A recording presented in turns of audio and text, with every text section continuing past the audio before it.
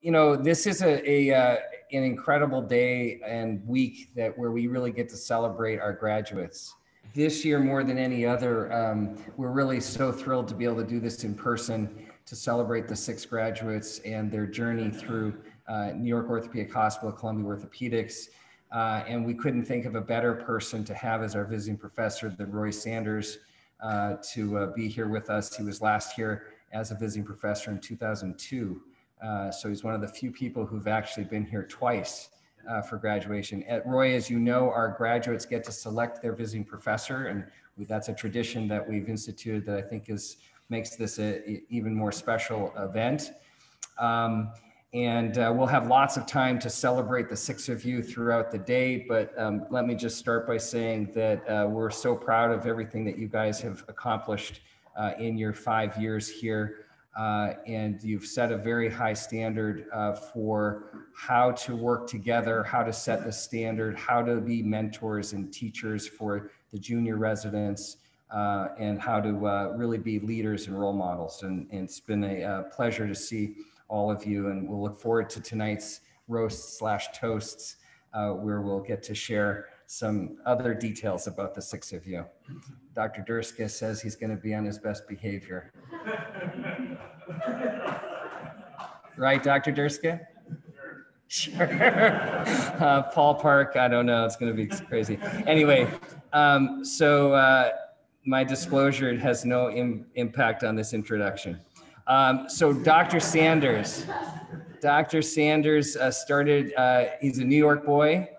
He started at City University in 1975, went to NYU in 1980, did Beth Israel's internship in 1981, and did the Hospital for Joint Disease residency. For the residents, you don't know that they were separate back then. There was NYU and there was joint disease, and then they subsequently merged. He did a trauma fellowship, as he just mentioned, with Mark Swankowski, who's the editor-in-chief for JBJS. And then he did a couple of different fellowships, traveling type, with some of the original leaders in AO, and then did some time in Seattle at Dr. Greisberg's alma mater with Sig Hansen. When you think about leadership, Roy is at the top of the leadership chain. He has been a professor and chair at University of South Florida, where he's been in Tampa for 30 years and been chair since 2015. He started the Florida Orthopedic Institute and has been the chair of that board since 1995. He's the past president of the OTA. And I'm pretty sure he's the longest standing tenured editor-in-chief of any journal, because he's been doing it since 1996. Oh my God. That is unbelievable.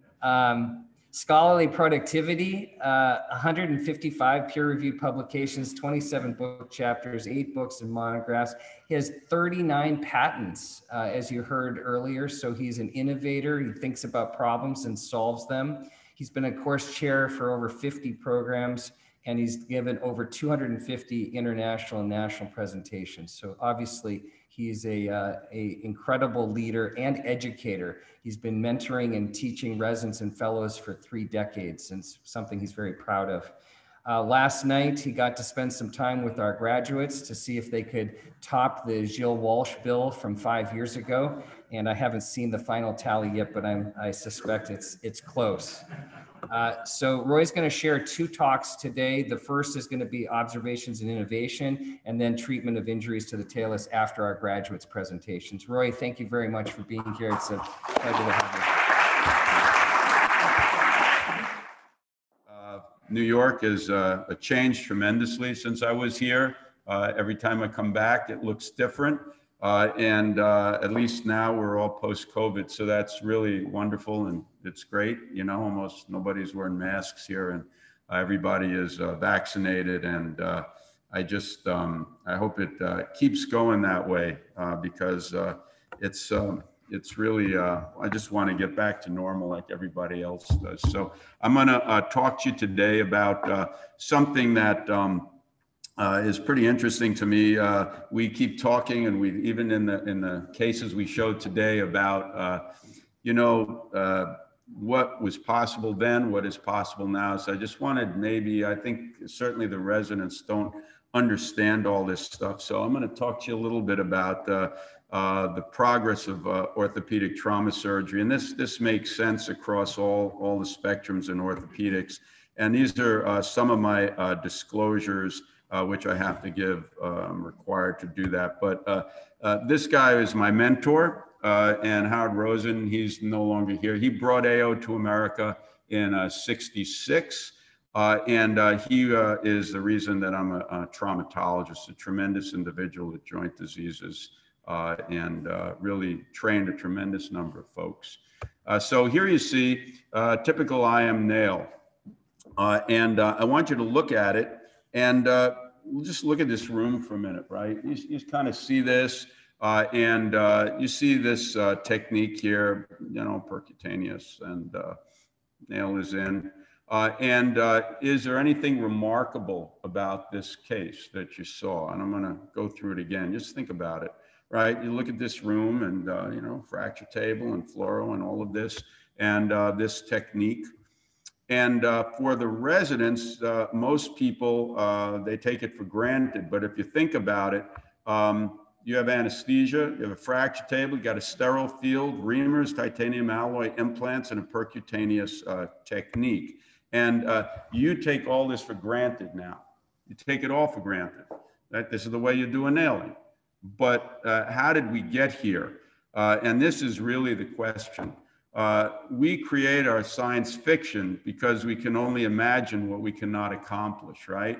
So that's when you think about it, you know, Dick Tracy watch, or, you know, iPhones, or going to Mars, or whatever Elon Musk is trying to do this week. All that stuff is, we're limited by our technology. And if you really think about it, if you can dream it, like Leonardo, who did this in the medieval times, right? He came up with gliders and helicopters, maybe, but in reality, he didn't have the technology to be able to do this. And if you look at this now, all of this stuff is possible, right? It just required technology. So Arthur Clarke said in 1993, if we've learned one thing from the history of invention, right, the most daring prophecies are probably laughably conservative. And there are really few ideas that are truly original, but most are clearly derivative. But that's not a bad thing, because you have to move the bar, right? And honestly, trial and error is really good. And that's what you'll understand as you do your surgery and you practice and you get better and better what you're doing. You learn from your mistakes. And there's this great book that Mark Frankel actually gave me called Being Wrong. And it's adventures in the margin of error, right? You don't learn, right, from getting things right. You learn from making mistakes, right? You know, you try to drive somewhere and your GPS doesn't work. You're never going to make that mistake again, right? You cut an artery or a nerve, you're never going to make that mistake again. So you learn from your mistakes. So what was the state of the art in the beginning of the 20th century? Well, this guy started in 1886. This is the first known set of screws and fixation in orthopedics. So that wasn't really that long ago. This guy Lambat was a Belgian general surgeon. He's a master surgeon. This is his lathe, and he made all these instruments. He drew all this stuff, just a master. And he actually wrote this book on the intervention of fractures in 1907. So it's a little over 100 years ago, right?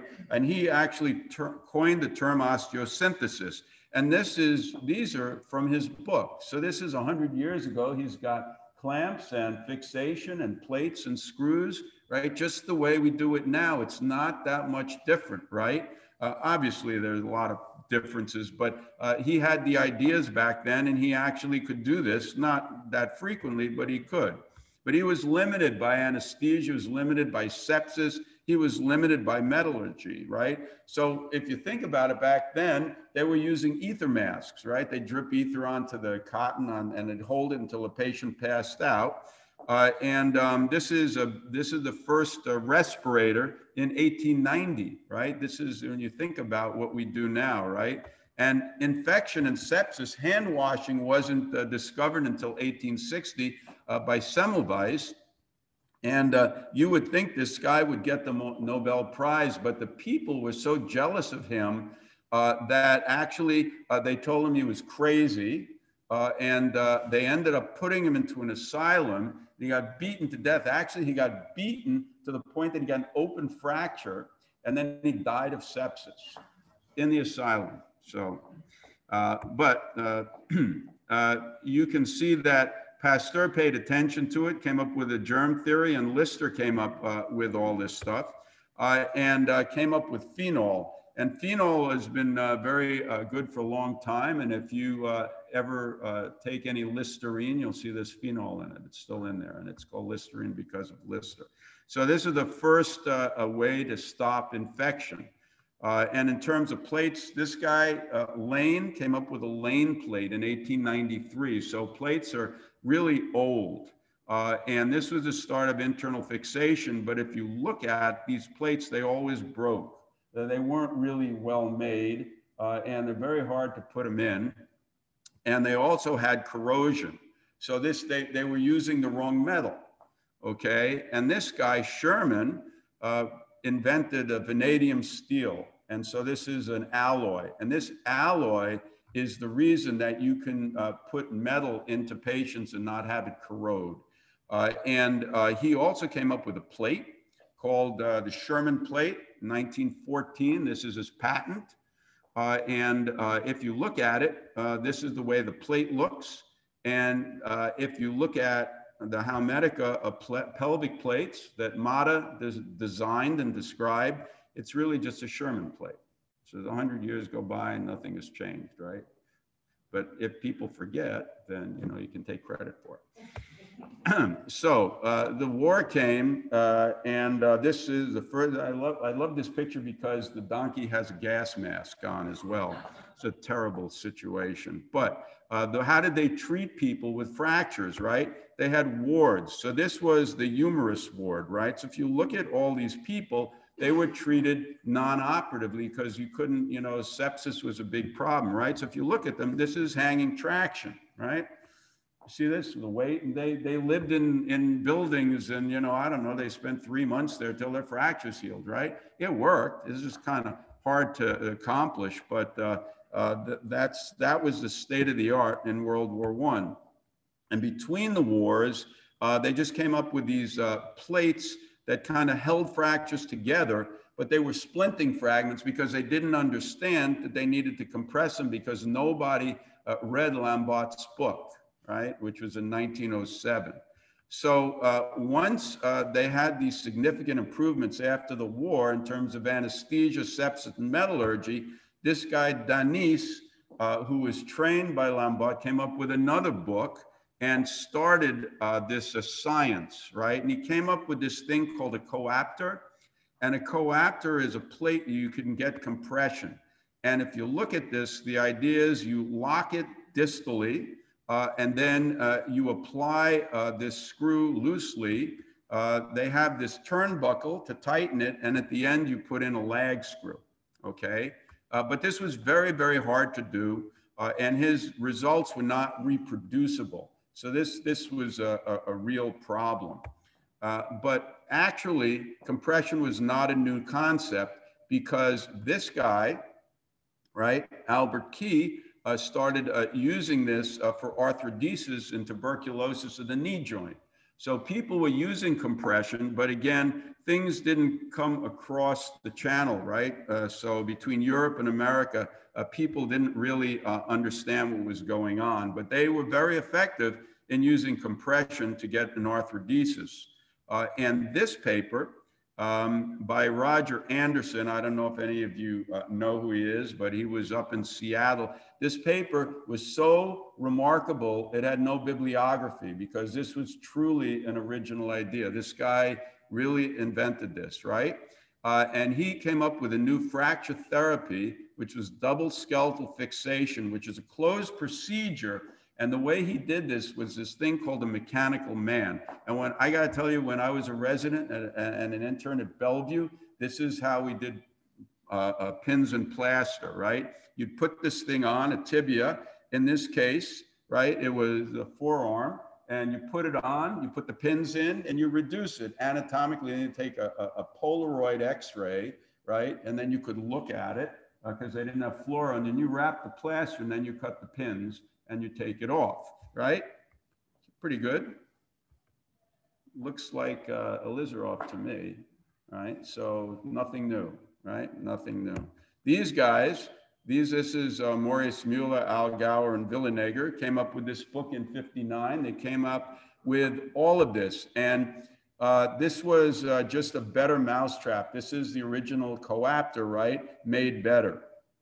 And then they actually used this round hole plate with an articulating tension device. And this is early AO technique where you get the compression and then you add the plate, right? And the screws. And this guy who worked for them, Stefan Perrin, came up with a dynamic compression plate that anybody who trained in the 90s, 80s, 90s, 2000s was aware of this. This is before locking plates. This just used a slide inside, so you didn't need the articulating tension device, and you could get 4 millimeters of compression on a plate, so you didn't need the articulating tension device. And this was a revolution in the 70s and 80s. But actually, this was designed by an American named Colliston in 1950, and it was published in JBJS by this guy named Bagby, right? And if you look at this very carefully, it's the same plate. And Perrin copied this. They absolutely copied it because few ideas are original, right? So the question really is why this plate did not catch on. This American guy in the 50s who published in JBJS, why did this not catch on? And the reason is because Maurice Müller was an organizational genius. This guy really changed the way we taught orthopedics and actually a lot of the surgical sciences, right? When he started, he fixed ankles. He was able to get the Swiss insurance companies to pay him to fix ankles because he proved to them that he could get these people back to work within a year, okay? And so he started getting money. He designed all these plates. He hired a manufacturing company that worked for him. And then he started educating and he started teaching courses. So he was completely vertically integrated. When they came up with a design, they could go ahead and make it, they could sell it, and they could keep it going. So this in America, this wouldn't happen anymore because they would have said that it was a monopoly. But he was able to do this. He had his own engineers, research, manufacturing, and sales, and he allowed him to take a product, produce it, and sell it. And this is the first AO training course. And the genius of this was that you could not get the set of instruments unless you took the course, right? So you had to go to Davos, you had to, kiss the ring, and then he gave you, your instrument set, and then you were completely addicted to the AO. It's very good, which is why Synthes owns 55% of the fracture market in the world, right? And this was truly an innovative technique. But the problem with compression plating is that this is Rue's law, right? If you have a persistent pressure on bone, right, you can actually get resorption. And so you can end up with something like this. So they decided back then to try to stop this. And they came up with this system in 1985, which was a lock plate for ENT fixation, right? And then they added this to the spine, which was in 1985 called an internal fixator. And you see this is a double system of locking. And then they came up for fractures of the femur with the Schuley, which was a nut underneath the plate, which worked very well. This is kind of when I started, which was the late 80s, early 90s. And then in the 90s, late 90s, they came up with the List plate, which was the first lock plate, right? And this is a percutaneous fixed angle lock plate. And here you see the patent for this, the Weaver patent, which nobody could get around. And they had a monopoly on lock plating. But actually, if you look at it, this is a paper that was published in JOT by one of my ex-fellows, where they actually put screws. They created this, but they didn't have a patent on it. And these are the first techniques. And the first techniques use unicortical screws because you could decrease your inventory with them. But the problem with it is that you ended up with too much motion. And it ended up, I don't think you can see here, there's just too much motion on this. So they came up with hybrid fixation. And this is the way we fix all these plates now, these fractures now with plates.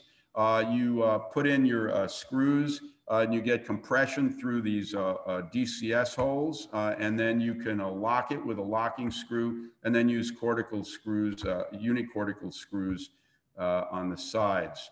So this is 100 years after Lombard. We've finally gotten to the point where we can get reproducible results with fracture care using plates, right? What's interesting about this is that everybody tried to get around the patents and they couldn't. But during the war, there was a German guy named Reinhold who came up with locking plates and published it and got patents in Europe in 1935 for this. And you can see he's even got threaded drill guides and everything. So they must have found this and just copied it, but who cares? It solved the problem now. So we went from years of straight plates and to match the shape of the bone, we had to bend them. And then we eventually went to anatomic plates. I was able to create this plate in the late 80s. But if you look at it, it really wasn't very new, right? This is the Judet plate. And this is my plate is just a variation on a theme, but we couldn't get this plate in America, which is why I designed that plate with the Synthes, and they allowed us to develop this plate. And it really is not that much different. The problem with it is it failed, and because it failed in about 8% of the cases, I came up with a different design, which is a perimeter plate, which I think was something new at the time. What you can see now is a lot of people have copied this, but now we've gone to percutaneous fixation of calcaneal fractures, so the plate designs are completely different, right? So let's shift gears for a minute. This is the way we treat femur fractures in 1910, okay? And this was with the Thomas splint, it wasn't until 1937 that Kuntscher designed nails, and this is the first nail. He took a piece of metal and he bent it. That's it. That's the nail. And his second generation nail was the cloverleaf plate. Sorry, the cloverleaf nail. And if you look at this, right, this is what was going on in World War II. All the fighter pilots would crash their planes, but they wouldn't die. They'd have femur fractures. Both the American prisoners of wars and the Germans would get these nails, and the German Air Force guys could go back and fly almost right away with the nails in place. So this saved the Luftwaffe for a long time. Turns out that Hay Groves actually designed this in 1921, but couldn't figure out how to use this long steel strut, right? And the real question is, how did Kuntscher get these nails in, right? So you're thinking about this. This is the first fracture tables, right? They just kind of added a table on the back, and they would wrap the leg, put the patient on some mattresses, and you can see here that they use this thing called a reduction table, where there's a little guy underneath, and he would start to manipulate this to be able to move these fragments back and forth to get the fracture reduced. And this is wood, right? And it's wood so that you can see through it, because you needed to be able to see through it. And how did you see through it? With these things. So this is live fluoro. So these guys would wear these live fluoro masks and put it directly on the patient's leg to try to get a reduction, right? And if you think I'm kidding, right? This is the picture. As you see this guy trying to reduce a femur fracture, he's got all these lead gloves on and everything, but I mean, he's just sitting on the floor with his foot on the pedal, just streaming it across his head. Right? It's unbelievable. So anyway, when you look at the proximal femur, right, Gross and Kemp wanted to mitigate against this, and they thought that the gamma nail would solve the problems of intertrocks already. Now we're in the 80s and 90s, right? But no, this is nothing new, right, the gamma nail, because Kuntscher in 53 had already come up with this Y nail. This is just a variation of a theme. He had thought of everything. And when you look at all the nails now, right, you can see that these are all just variations of Kuntscher's proximal femur nails, which he had come up with in the 50s. We didn't have the metallurgy to do it. And at the very end of his life, he had a problem with putting rods into comminuted fractures. So he came up with this thing called a detensor nail. In 1968, he had come up with lock nailing for comminuted fractures, okay? But it took a long time for any of that to work. And when we started doing it in the 90s, we started using blocking screws. This guy, Christian Kredic, published this paper on blocking screws, polar screws, which was revolutionary. Those are the red dots, right? But it turned out that in 1980, this was already described, and it was described by Clement Shellman in 72. Okay, sounds great, right? But I'm telling you this for a reason, because in 1947, an American guy named Dana Street came up with a nail that was square. And the reason it was, well, it was really diamond shaped was so he could put screws around it to lock it in, right? So there's nothing new in orthopedics, right? So these screws were around it to try to stop rotation. So there are very few original ideas, but occasionally we try to make improvements. And when you're trying to make improvements, innovation occurs, right? So this was a 4-year project between Tornetta, myself, Bill Ritchie, and Tony Russell, how to improve distal targeting. And I show you this because when you do distal targeting, you get radiation exposure. You need a technician, and the technician is always out getting a smoke break, you know, at 2 in the morning when you're trying to put this in. And then it takes you another 10 minutes to find the guy, and it's time consuming. And this case here, most people show this, right?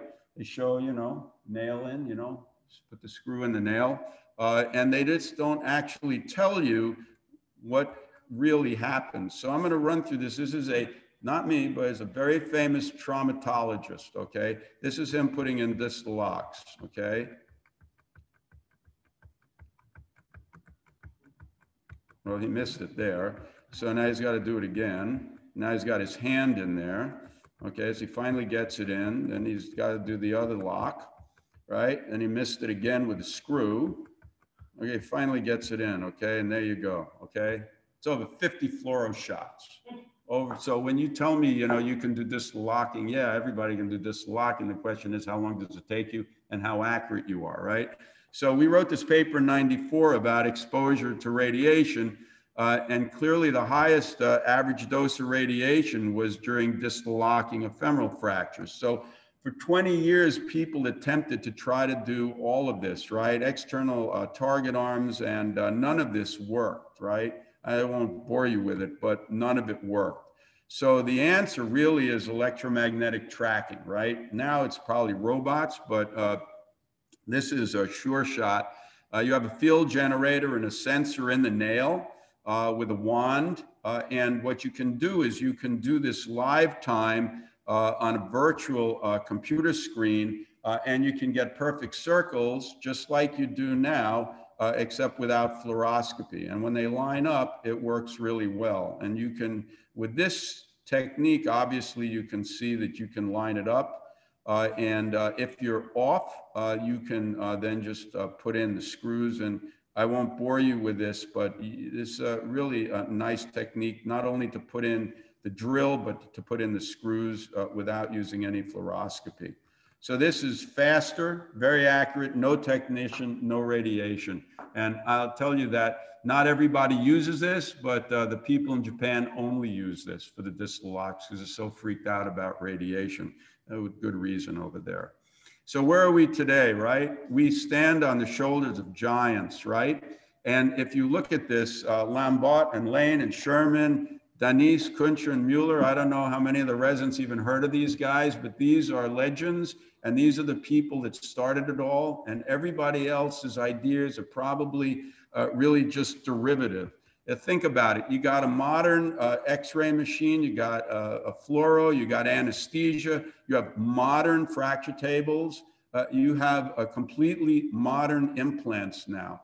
So now when you do a routine IM nail or you put in a plate and screws, just think about where we were 100 years ago, 50 years ago, even 30 years ago. Think about where we were then and where we are today. And I would tell all of you that if you want to design, which is necessary, if you have good ideas and you want to contribute, you can't be afraid to be wrong, but you can't just imitate. You need to innovate. You need to go to the next step. You need to raise the bar. Don't copy somebody. Take their ideas and then add on to it and do something original to make it better for the surgeons, for the patient, and for the whole system. Make sure you raise the bar, right? Thank you very much.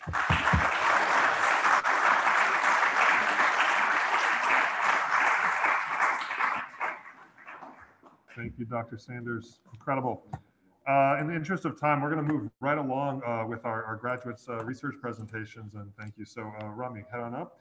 So first off, we'll have Dr. Rami Al-Raba. He came to us from Ramapo College and went to medical school at Rutgers and was an incredible resident. So you're off to UCSF for your sports fellowship, and you're going to talk to us today about Achilles tendon. Yes, I am. Thank you. It's good morning, everyone. It's really nice to see everyone here. I mean, I remember starting intern year and being in your shoes and seeing the graduates give their talks, and I really can't believe that we're here. I'm just proud of these guys, and we're all really lucky and blessed to be here. So I'll present this research talk quickly, and then I have a bunch of thank you slides for everyone, and I want to thank a lot of people, and hopefully I don't choke up, but let's see how this goes. So I'm going to talk a little bit about a project I did with Dr. Vassar before he left, looking at patient perceptions of Achilles tendon rupture treatment, and I'll talk to as to why that's important. So this is just a basic overview of the talk. And this, I just wanted to show this especially for people at home. Achilles tendon ruptures, you know, it happens when you have this force on your tendon or on your calf area where you have a dorsiflex foot and you have this eccentric load or eccentric contraction. And you hear about it all the time on the news, especially with NBA. You know, I'm a huge NBA fan. And this just kind of looking at the players that I've seen in my generation, and a lot of players have suffered these injuries. And just to kind of show you, this is Kevin Durant during the 2019 NBA Finals. You see as he goes and he dorsiflexes his foot, you're going to see a pop there.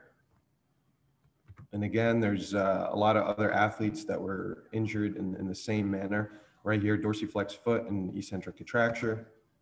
And this, Wesley Matthews in 2015. Same idea. I'll move it along here just for the interest of time. You could really see the tendon pop in this one. So yeah, they're graphic injuries. You know, you don't have to be an orthopedic surgeon to know that something mechanical happened over here. So when do these injuries happen? I put up the demographic here, but it's usually males and usually in athletes. In the age range of 30s and 40s. And a lot of people classically, they say that these happen in weekend warriors. And as you know, my co-residents or I, we're slowly becoming into that demographic. But the treatment is basically surgical or non-surgical. You know, we're orthopedic surgeons. We like anatomy. We want to restore anatomy. We want to restore the tendon back to its appropriate tension. But there's always been debate about the optimal treatment for these injuries, especially in the non-athlete. And this debate continues today. Like I said, the goal of treatment is to restore the tension, but we don't want it to heal very elongated, because although it may heal, it may be functionally incompetent if it heals in an elongated way. And with surgery, we could obviously repair it directly, and we're more confident that we healed it, we're fixing it appropriately. Historically, the discussion about treating these Achilles ruptures surgically or non-surgically centered around the risk of re-rupture and issues with wound healing. With surgical treatment, historically, it's been said that we have a lower risk of re-rupture, but obviously every time you do surgery anywhere in the body, you have a risk of wound complications. And I'll get into this in my next slide. But with non-surgical treatment, historically, the argument's been that we increase the risk of re-rupture, but it essentially, if you treat something non-operatively, you eliminate the risk of wound healing. You're not making an incision. I'll present a study a little later on to show that nowadays this may be changing, this notion that increased risk of re-rupture with non-operative treatment just because of early functional rehab. Just wanted to show mostly for the viewers at home what wound complications can look like. Wound complications is a blanket term. It could be anything from just soft tissue cellulitis, a suture abscess, and then you get frank wound dehiscence and necrotic tissue. What's the treatment for this? Obviously, you're going to have to do repeat surgery. So you do a debridement or clean up the tissues. You have to give the patient prolonged antibiotics. And we all know antibiotics are not benign. Some antibiotics could really trash your kidneys, and these patients could be on these antibiotics for quite some time. And then if you go in there and you take out a lot of tissue, a lot of patients are going to need some sort of reconstructive option, some kind of free tissue transfer or a rotational flap. Basically showing these pictures to show you that, to give you a sense that these wound complications in the distal leg and especially over the Achilles are not benign, and they could be pretty terrifying. And it's going to buy you multiple procedures. So with that being said, the data at large still remains conflicted as to which is the optimal treatment for these Achilles ruptures. And because the data is conflicted, so are the treating surgeons. Patients may assume that an Achilles rupture necessitates surgical treatment and surgical fixation, or that surgical fixation is somehow better just because that's how professional athletes are treated. And, like I showed you, when Kevin Durant tore his Achilles, we weren't discussing non-op treatments. When are we fixing this, today or tomorrow?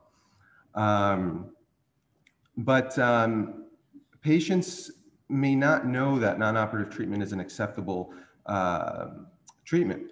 And not much is known about these patient perceptions regarding their treatment of Achilles ruptures. So we did this study to kind of survey patients to see what their perception of the optimal treatment is. And we also sought to evaluate for any correlation or association between their demographic information and their health literacy. This is important because treating surgeons should understand and be aware of their perceptions, of patient perceptions, and their knowledge and their concerns about their specific injury, because this obviously allows for better communication and better patient satisfaction. Also, if more is known about patient perception, the surgeon can fill in gaps in their knowledge so that the patient and the doctor can both come up with the optimal treatment plan. So how did we do this? We included 50 patients presenting to the senior author's foot and ankle clinic for an Achilles problem, 50 consecutive patients, and we gave them 3 questionnaires, a demographic form that basically looked at age, gender, race, level of education, marital status, income, and comorbidities. The second questionnaire is this LIMP survey, which stands for Literacy in Musculoskeletal Problems. It's a validated tool composed of 9 questions that evaluate general orthopedic knowledge and health literacy of a patient. It assesses knowledge of anatomy, familiarity with musculoskeletal conditions, and understanding diagnosis and treatment of these conditions. The maximum score on the LIMP is a 9, 1 point for each question. And it's a validated tool, but a study of looking at the LIMP survey and patients presenting to the ER found an average score of about 4.7.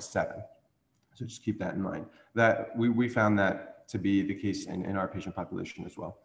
And lastly, we gave them a proprietary survey on treatment methods for Achilles tendon ruptures. And this was a pretty detailed survey. It was 20 questions, and obviously asked them what they think the optimal treatment is, as long as some other relevant questions. And then lastly, we looked at associations between the questions. Just for the interest of time, I'm going to skip through this. This is just basically the demographic questionnaire and the health literacy form. And this was our Achilles tendon rupture survey that we kind of modeled after similar studies to this that people have done in patient perceptions about ACL surgery or meniscus surgery.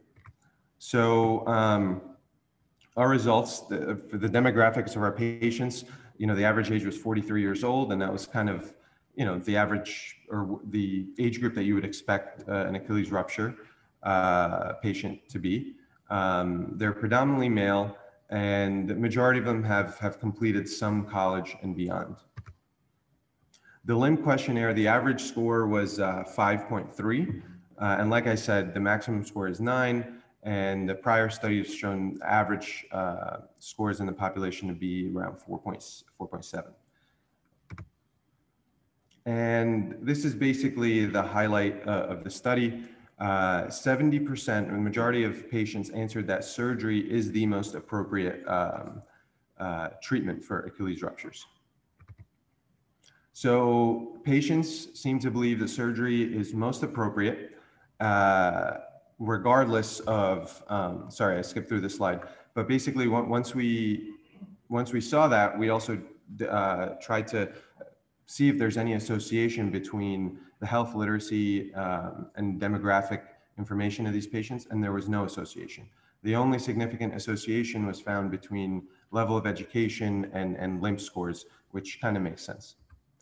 So patients seem to believe surgery is most appropriate treatment for these Achilles ruptures, and that was true across the board, across all demographics. And this is also shown in other studies that I will show, but basically patient perception of the treatment of orthopedic conditions and what is actually done in real life, there seems to be some kind of disconnect.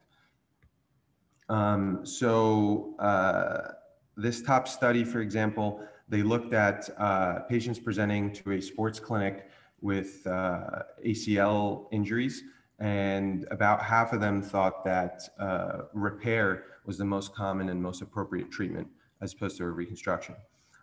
Same thing on the bottom study, patients presenting to a sports clinic were asked about meniscal injuries, and the majority of them believed that repair is the most common procedure performed.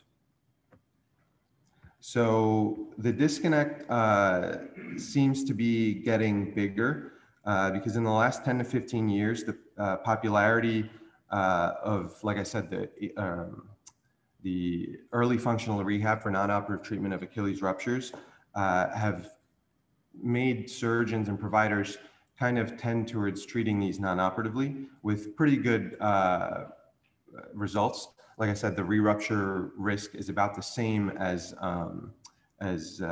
with surgery. For example, a nationwide registry study in Sweden showed that 43% of Achilles ruptures in adults were treated operatively in the year 2001. And this had declined to 25% by 2012, even though the overall incidence of Achilles ruptures had increased in their populations. So the number of ruptures occurring is going up, but we are treating less of them with surgery. But patients still believe that surgery is the most optimal treatment. So that's all I have for the research segment of the talk. I'm just going to quickly thank a few people here. Even though I may never do spine surgery or do a very PZ case, every one of the attendings here had some kind of impact on me, and I'm sure I speak on behalf of all of us for our education and our training. You guys really molded us into the surgeons and doctors that we're going to become. So obviously I don't have the time to thank every single person on this slide individually. I just know that you've all played a major role in my career, and you've all taught me a great deal. Obviously I had to put the sports surgeons and shoulder elbow surgeons on this slide and thank them specifically. I owe my career to these attendings here. And I'll try not to spend too much time on this slide to be sensitive to everyone's time, but I do want to point out a few things. When I met with Dr. Levine for the last meeting last week, and we were kind of reflecting back at the 5 years and, you know, how did we get here? Coming into residency, I really wanted to do trauma. That's a lot of what I saw as a student. You know, they let you put some screws in, and, you know, it's a visual. I loved it. And the experience that we get here with sports and shoulder is second to none. And this is really a testament to your leadership and the rest of the faculty. We basically grew to love it. And it's no surprise that 3 of us are going into sports. So really thank you for your mentorship and for your leadership. Dr. Ahmad is special to me because he mentored me a ton in research. I decided to go into sports pretty late as a 3rd year, and I remember emailing him towards the end of my 3rd year on a Friday, and I remember this because Dr. Ahmad operates on Fridays. You know, it was an average day. He's probably doing like 22 cases across 4 hospitals, but you know, I email him, and I know he has a busy day, and then within 10 minutes, he must have been in between cases. He emailed me back, and before I know it, I had 10 projects and 20 video ideas. So I really appreciate you, Dr. Ahmad. Dr. Jobin, you've been a great mentor to me, and you've been a great mentor to a lot of the residents. You have great hands. You're very talented in the OR. You're a very gifted surgeon, and you really know how to make surgery fun and easy. And you know, you're so friendly. You're so approachable. You make surgery fun. You know, I can't thank you enough for the past 5 years. Some of my favorite memories in the OR have been your cases. I remember you timing me out as an intern on cases you probably shouldn't be timing me out for, but you give us a lot of autonomy and you teach us a ton. And I appreciate you for that.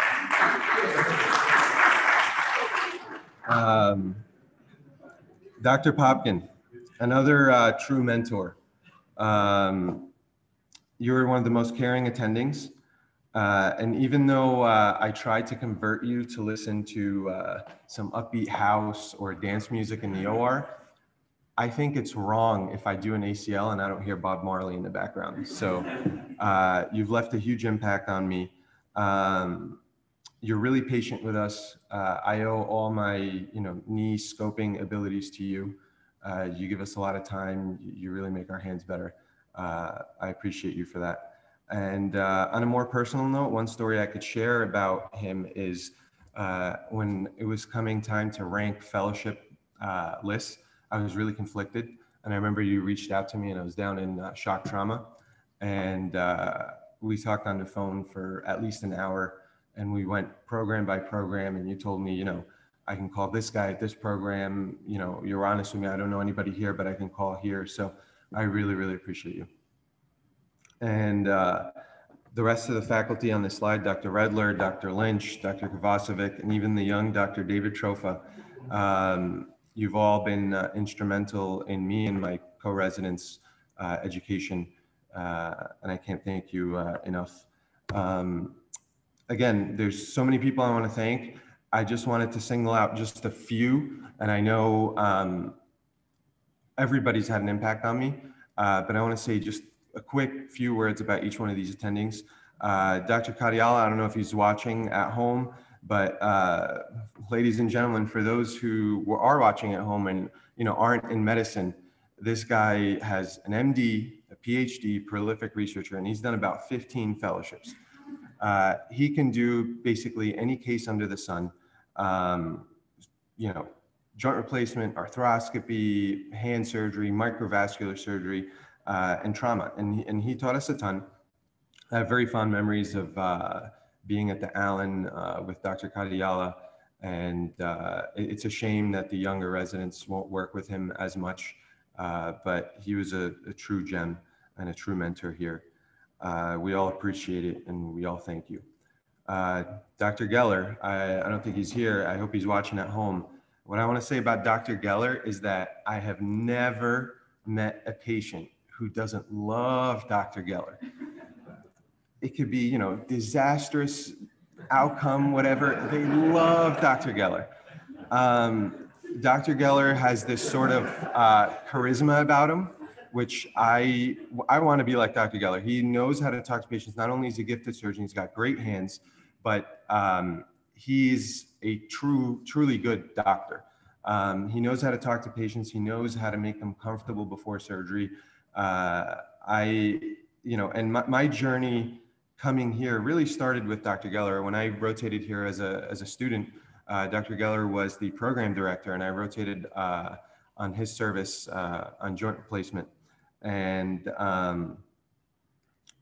and thinking back of why I like this place so much, he was a big reason. He made me feel comfortable, and, I appreciate his mentorship. Dr. Rosenwasser, what can I say about you? You are a true legend. You've taught me a ton, very versatile surgeon, great hands, you teach us a ton.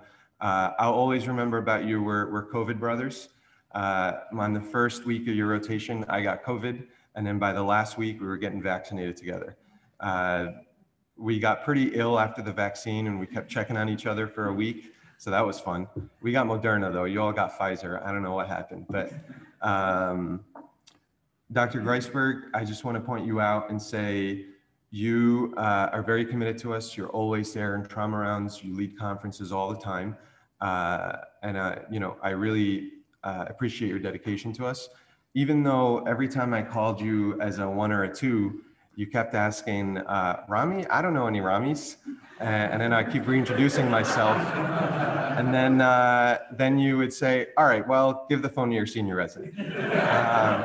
You would still do that to me now, but I'm going to move this along just to, for the sake of time. The residents, you guys, the interns just starting, you guys are really welcome, and this is an amazing experience. Cherish it, because really this is why we're here. This is why we all love this place. And when we talk about a family, you guys are gonna make great bonds here. I'm gonna look back at my time here, and I don't know. There are no words. It's really sad that we're leaving, but the memories that I made with each and every one of you, I will cherish. Obviously, my co-residents, I'll be seeing them for the rest of my life, but it's going to be so hard to get all 30 of us here in one room ever again. So I'm really, really going to miss all you guys. For my class, I couldn't have pictured a better group of people to do residency with. We're going to be lifelong friends, and I'm proud of every single one of you. You're all going to be insanely successful, and I can't wait to see what's going to happen with everyone's career. Yesterday was pretty emotional when we went out to dinner and we were all, hugging, and but this is not goodbye. Just want to also thank Amanda. I've met her within the past year, but she's quickly grown to be my companion. She's taught me how to travel. I could always count on her to put my mask over my nose when we're in public places.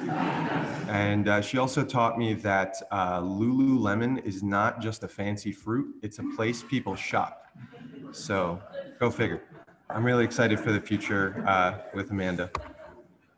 This is, next slide here is, this is my cousin, Nabil. I call him the dude.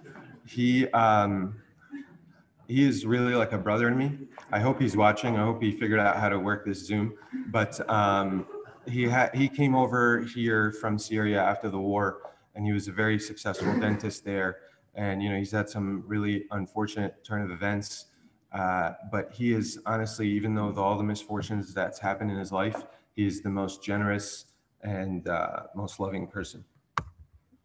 And this is my mom and dad, George and Lena, and my sisters, Sandra and Yara. I honestly owe everything to my parents.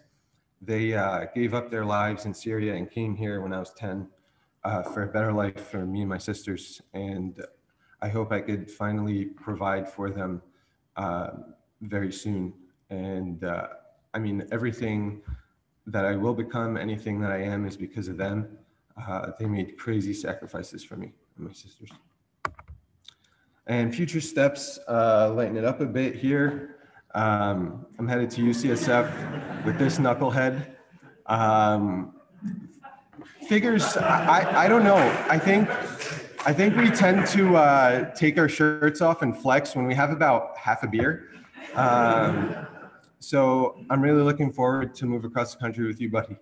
And we're gonna have a great time. And just thank you. I can't wait to see all of you tonight and celebrate and keep this party going. So hopefully all you guys choke up like I did. That was. I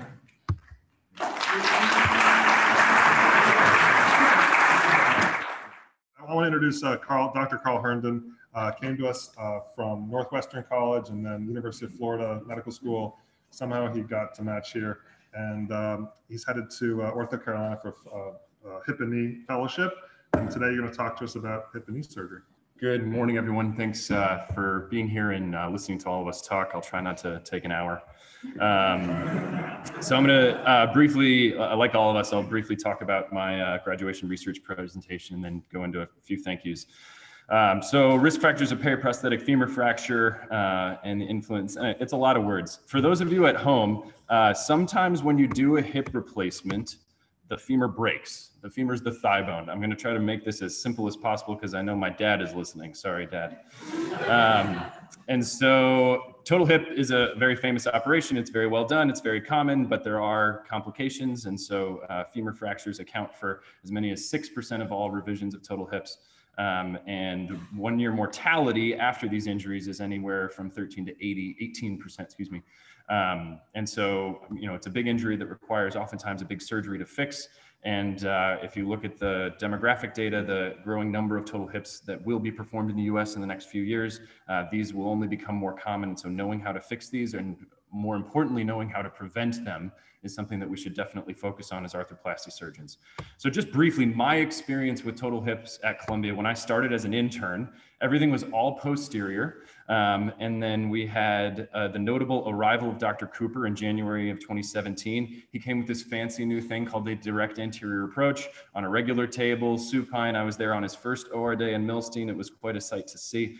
So then other people started thinking about switching to more anterior things. So my first and second years, Dr. Geller and Shaw were both transitioning to anterior lateral, but in a lateral position, more and more expanding their indications. Then Dr. Taka came when I was a third year, another DA trained surgeon. He introduced us to the HANA table. By fourth year, when I came back from my joints rotations, Dr. Geller and Shaw were all anterior lateral, now sometimes supine. And then Dr. Neuwirth came. He does his hips very similar to how Dr. Cooper does it. And then now by my fifth year, all of our hips are all done anterior or some variation of anterior, all supine all the time. And so we like to call ourselves the anterior hip center of New York. So the approach of the hips that are included in this paper are all from, the image doesn't show up here. Anyway, from the anterior lateral approach. Anyway, it's a approach based just lateral to the traditional Huter interval that goes lateral to the TFL. That's what that picture was supposed to show. We could spend an entire lecture about proposed advantages and disadvantages of various approaches to the total hip. So I'm not going to go into all the literature, but these are what most people think of as the proposed advantages for an anterior lateral approach, is that there's easy exposure to the femur, less LFCN injury. It's the same as sort of muscle sparing effect as the DEA, and less risk of dislocation compared to posterior. So there's been a lot of literature looking at periprosthetic femur fracture in the DA approach. Multiple papers look at it, describing it on table, off table, et cetera, but not anything had been done for the anterior lateral approach. So our goals for this paper were to identify the patient and procedural factors associated with acute fracture within 90 days and determine if there was any effect of stem design on fracture risk. So it was a retrospective cohort of about 700 patients. We looked at all their patient variables. We calculated the door ratio. I'll explain what that is on the next slide. We looked at their fracture mechanisms and then used standard statistical analyses. Those are the demographics. Door ratio, this was originally described by Dr. Larry Dorr, who unfortunately passed away this past year back in the 90s. Anyway, so it's a measure of how much bone there is in the femur. And so the smaller the ratio, there's a large calcar isthmus relative to the diaphyseal canal. So it sort of looks like a funnel, like in the picture there to the right.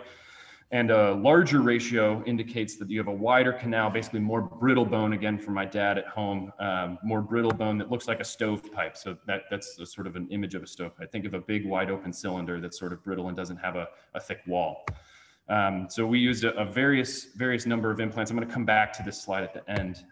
So we split our cohorts up into intraoperative and postoperative fractures. So I'll talk about the intraoperative fractures first. So like I said, about 700 patients, 57 of these fractures occurred intraoperatively. All of them were fixed at the time of surgery with something like this implant here. You can see the small cable here that's holding that fracture together. Postoperatively, most of these people had slip and falls, but notably, again, 14 of these had to be revised. So that's what a Vancouver B2 looks like. So that's a loose stem that's subsided and fractured around the stem, and so that requires a big revision surgery. So the patient factors that were associated with this are nothing that's going to be surprising to anyone here in this room. Female sex, door ratio being higher, meaning that they have more brittle bone. Age, in our sample size, we didn't have a large enough sample size for this to reach statistical significance, but all the rest of the literature out there shows that advanced age is likely a risk factor for a periprosthetic fracture. And then stem type, so we split our stems out of these 700 patients, we split them up into cemented and collared disc stems, and then a second cohort of uncemented and tapered wedge stems. And all 57 fractures occurred in the collarless press fit wedge stems. And there were 0 fractures in the group having cemented stems. So think about that. We're talking about the stems sort of on the top of this image here that were the problem children in this study. So quick review of the literature, again, not surprising to anyone. Female sex, cementless implants associated with higher fracture risk, advanced age with higher fracture risk in females, higher fracture risk in door C femurs. So again, the stovepipe femurs. Implant studies, there's a lot of things out there looking at that cemented stems do infer less fracture risk. Collared stems can help with rotational control and some of the hoop stresses, so that makes sense as well. Limitations of this paper, obviously it's a retrospective study, so it's subject to the confounders and unrecognized bias that all retrospective studies have. Grouping these various stems into 2 groups is probably a little bit of an oversimplification, but I think arguably it's useful in sort of real world decision making when you're deciding on which implants to use and things like that. Underpowered to make a definitive conclusion about age, but we were definitely high enough powered for everything else. So in conclusion, the anterior lateral approach was in this data set was shown to have a similar risk of periprosthetic fracture as other approaches, including the DA. Patient factors that increase risk are female sex, high door ratio, and advanced age. And using stems that are uncemented or tapered wedge stems infer a higher risk than compared to collared or cemented stems. And so when you're considering doing surgery for especially at-risk patients, considering using collars and cement is something that we would advocate for. And so again, going back, this is the implant list on this paper, and you can see that top one there, the Actus there were only 7 in about 700 of these, and that's now become one of sort of our mainstay stems here. Anyway, we could go on and on, but I think based on this paper, we always talk about what does research actually do? How are you actually driving the field forward? And I think at least here in our institution, by doing this paper, we were able to see that using different technology and especially for at-risk patients is important. And so anyway, thank you to all of my mentors that helped me on that project. Dr. Geller, Dr. Cooper, Dr. Shah were the 3 attendings on that paper.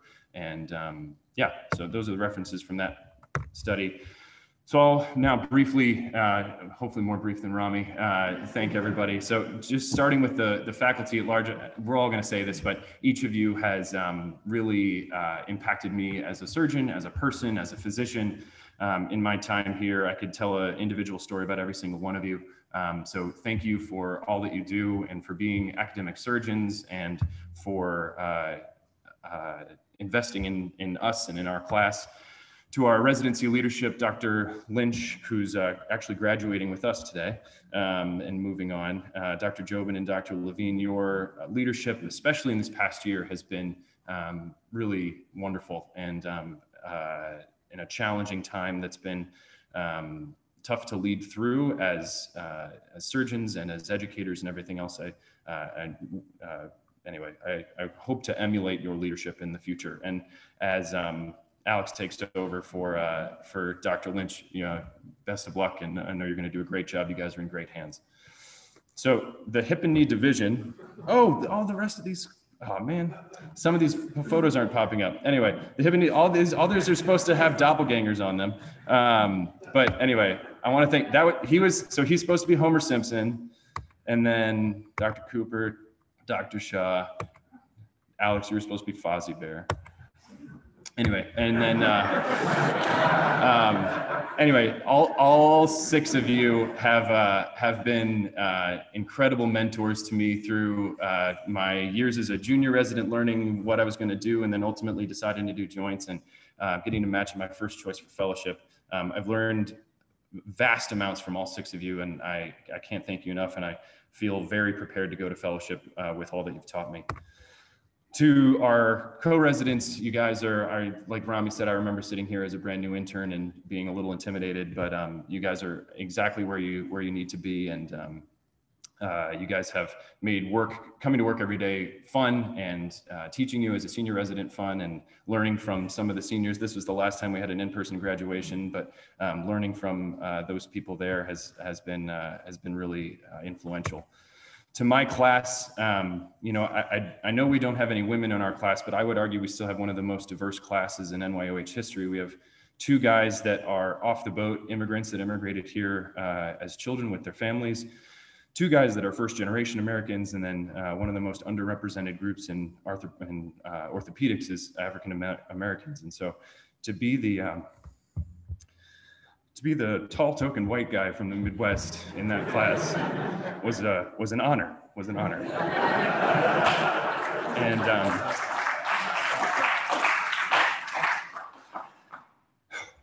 this is this is all of Everett's uncles meeting him last weekend. He was born in the middle of the pandemic, and so he didn't get to see very many people. And Rami couldn't be there because he was sunning himself on the beach. But I think that picture is a really good view of what the world is supposed to look like. And anyway, I'm really grateful to be able to have a little boy that gets to see all these model men. Nana, you were a great co-chief. I'm gonna try to wrap this up. Again, we had a tough year, but we managed to get through it, and didn't fight about stuff. You were always there to help. You were always there to jump in, even when you weren't the person on call for the week. And anyway, again, meeting Everett there was awesome. I just want to tell one brief story. I'll tell it quickly.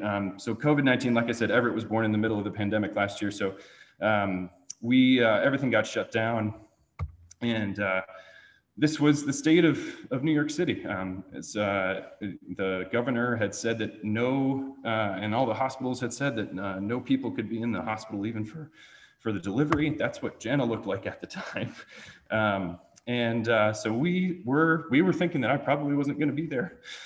But anyway, fortunately, Governor Cuomo made a executive order that allowed me to be there. But these were the text messages, and I could have filled this entire slide, but of people reaching out, of people offering to take shifts for me, of people telling me that there was no way I was going to go to the ER for a redeployment because of my pregnant wife and my new baby. And these guys at the time, they were putting themselves at risk, putting themselves on the line. And all these people I want to thank individually. I got text messages from so many people, but these are the ones that fit on this slide. But ultimately, I was able to be there for my wife and for Everett when he was delivered. I had to leave as soon as this picture was taken, and they stayed in the hospital 2 nights after that. But ultimately, we finally got to get him home and introduce him to some version of family and whatever else. He had still never met my parents though, and so he grew up a little bit, finally learned how to smile, and then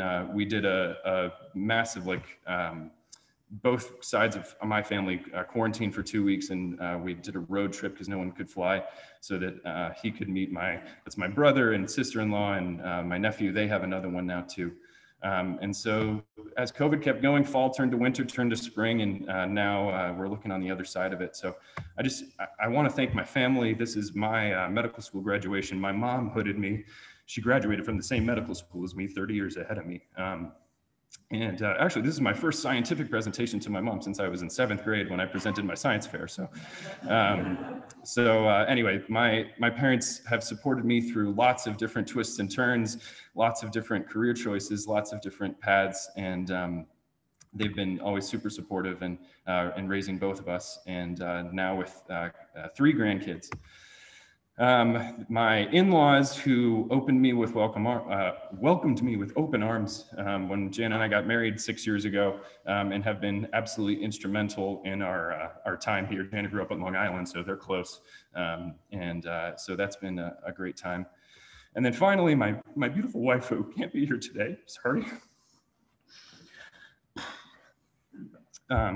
From meeting in college as kids to getting engaged to getting married, I've moved her. We got married right at the beginning of my 4th year. And so she moved to Florida, and then we moved to New York, and we've gone traveling and we've gone to events, and she got her master's from Columbia. And now seeing her as a mom has been just one of the absolute joys and pleasures. And I married up, and I'm so grateful for everything that she has given me, and everything that she continues to support me in. And as we move to North Carolina, I can't wait for what the next year brings. But family comes in all shapes and sizes.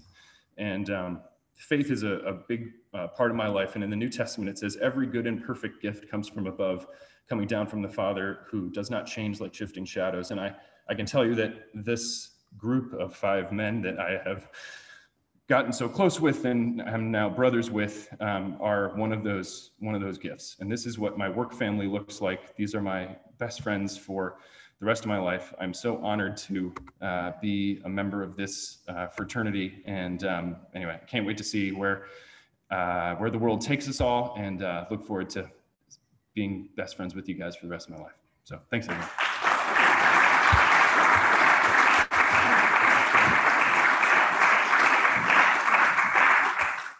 I'm going to welcome up Dr. Ajay Padaki. Ajay came to us from Penn State University. He then graduated Columbia P&S Medical School. Incredible job here as a resident, and he's headed to UCSF as well with Rami for his sports medicine fellowship and a lot of biceps flexing. I'm going to need some ice in my veins to follow that and not get emotional. I wish I rehearsed this more. I didn't realize how scripted this was going to be and how many martinis we'd have with Dr. Sanders last night, which I'm still feeling the after effects of. But I'm just going to jump right in and we'll see how this goes. So I will present on an instrument that I made with Dr. Ahmad and Dr. Popkin a few years ago called the Youth Throwing Score. As the background for that, almost 100,000 pediatric baseball players present to the emergency room every year in the United States. And a lot of these players then funnel into sports medicine clinics. Some epidemiological surgery or studies here have shown that almost half of young baseball players experience shoulder and elbow pain in the course of a season. And again, almost half of these players engage in single sport specialization, which is when an athlete plays a single sport for more than 9 months in a given year. And some of the early research that I did here looked into youth specialization, and we found that in the New York population, over half of these athletes would play a single sport for more than 9 months. And these athletes were significantly more likely to be injured. Also, in some other studies that we did, a high proportion of these athletes were influenced by both their parents and their coaches to not play other sports. And it's unfortunate because we found that these pediatric patients were more likely to have injuries and more likely to have surgery. So patient-related outcome measures are obviously a huge part of patient assessment, both in orthopedic surgery and throughout medicine. But in young players, there is no patient-related outcome measure to utilize.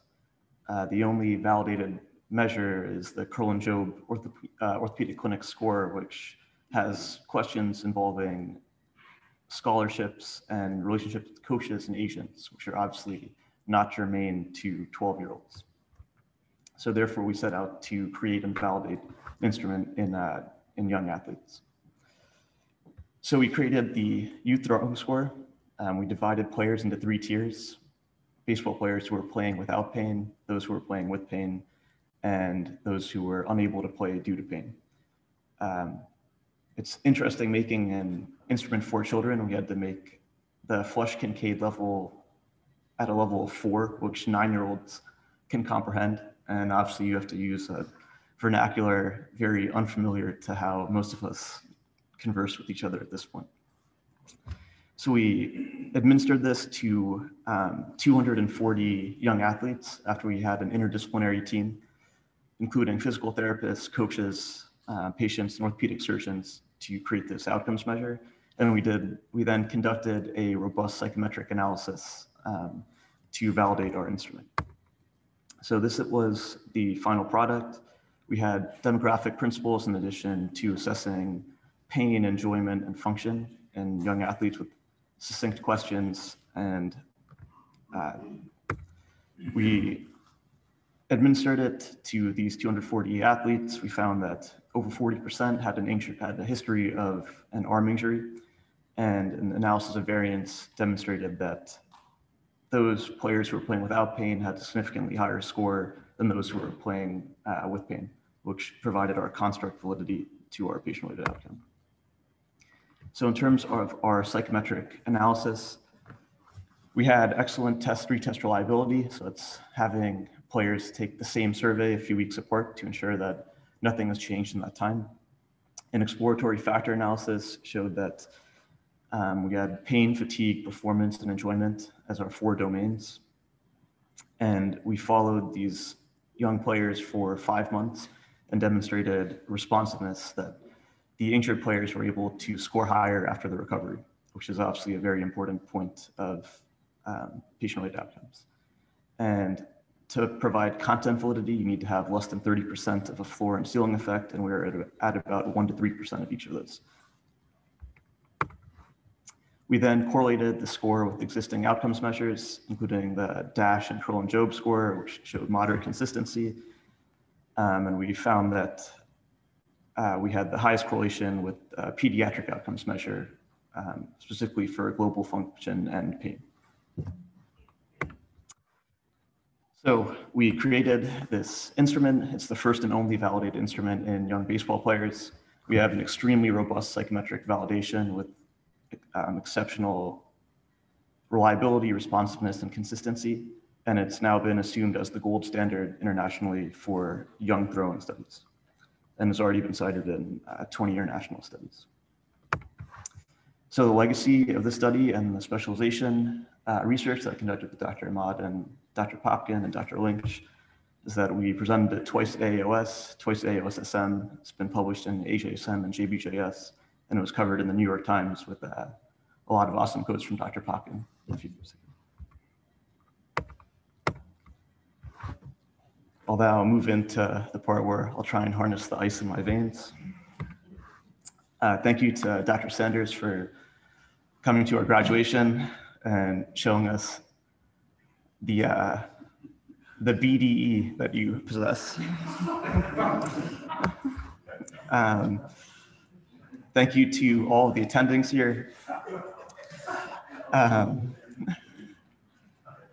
wouldn't be here without you. For both the attendings in sports and outside of sports, everyone has contributed to my surgical training here. And I know that every attending has a different role in the department, but I think the attendings that stay here to operate late to teach us how to operate and train are the ones that I feel especially grateful to. So to Dr. Tyler, Dr. Rosenwasser, Dr. Cooper, Dr. Keller, Dr. Jobin, and Dr. Popkin, you inspire us by your teaching and your dedication, and I'm so grateful to have trained under you. To the sports faculty, I think it was a foregone conclusion when I maxed here out of med school that I was going to go into sports. but you made sure that that was never a difficult decision. Thank you for all of your contributions and your dedicated teaching. To our program leadership, I know that it cannot be fun to have kids at home and send weekly emails about logging cases and logging duty hours, but I appreciate your dedication in keeping this top 10 elite residency, and it would not be here without you guys. Dr. Jobin and I've had a very special relationship over the past few years. When I was a sub-I here in 2015, he had to make a bachelor party and left me to close a total shoulder replacement with the hardware still there. Yeah. There was, this is a true story. I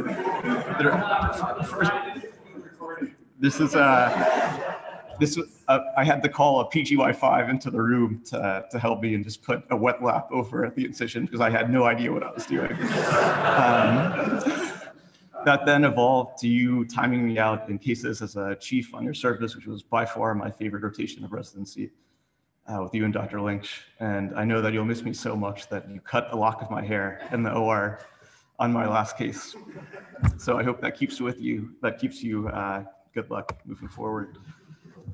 To Dr. Ahmad, you're the reason I went into orthopedic surgery. I was considering going into neurosurgery. And after I met with Dr. Levine as a medical student here, he said, "You're a chemical engineer. I know a guy that might like your help." So I did some research with Dr. Ahmad and decided to go into orthopedic surgery to stay here and to go into sports medicine. You have so much swagger. You're such an exceptional surgeon. You'd have me over to your apartment when I was a medical student, and I was so awed by your charisma and your commitment to mastering and excellence. And I'm forever grateful for your mentorship now and moving forward. To Dr. Levine, he's such a dedicated leader that in his days of seeing 60 patients on Mondays, he would make time to come up to our max day to celebrate with me and Asani back in 2015, and then go back down to West 51st Street and see another 40 patients without eating or drinking anything other than Diet Cokes or Diet Dr. Peppers. I'm so grateful for your leadership and your mentorship, and you're a huge part of why I'm here today. To go into the residents, just wanted to throw in 2 memes I thought were particularly relevant. I think you come in to an orthopedic surgery residency feeling very benign and innocent, and you leave in a very different place. You have some special anesthesiologists that need 7 people to put spinals in that contribute to you being very frustrated by the time you leave. But it's a special place. I'm grateful to have done it as you're putting your first coaptation splints on and long leg casts without anyone there to help you. I think that meme on the right always reminds me that if no one knows what you're doing, you're not doing it wrong. To the residents, you're the blood of this institution. I feel so grateful to have trained with those of you above and below me. Thank you to everyone who's let me prank them over the past few years. There's a lot of emails that go out to attendings that are not sent from those residents, but that's what happens when you leave your email open and I'm around. I especially enjoy the hairy men that I put silk tape all around and seeing how painful that process of extricating yourself is. To the residents above me, thank you for showing me the right way to conduct yourself professionally and personally. To residents below me, thank you for keeping me young and honest. I will forever remember you guys, and I really love you guys. To my class, I think that Carl has already, and Rami have already said it, but we're 6 brothers. I think anyone that's spent time around us knows that we're inseparable, and that despite spending every day together, we want to spend the following day and every night together, and we can't wait to see each other again. We've gone through this journey of 5 years of becoming Columbia orthopedic surgeons together, And I'm so proud of you guys, and I'm so excited to see you as future chairman. To my brother, can't wait to send more shirtless photos to Dr. Ahmad from Cali.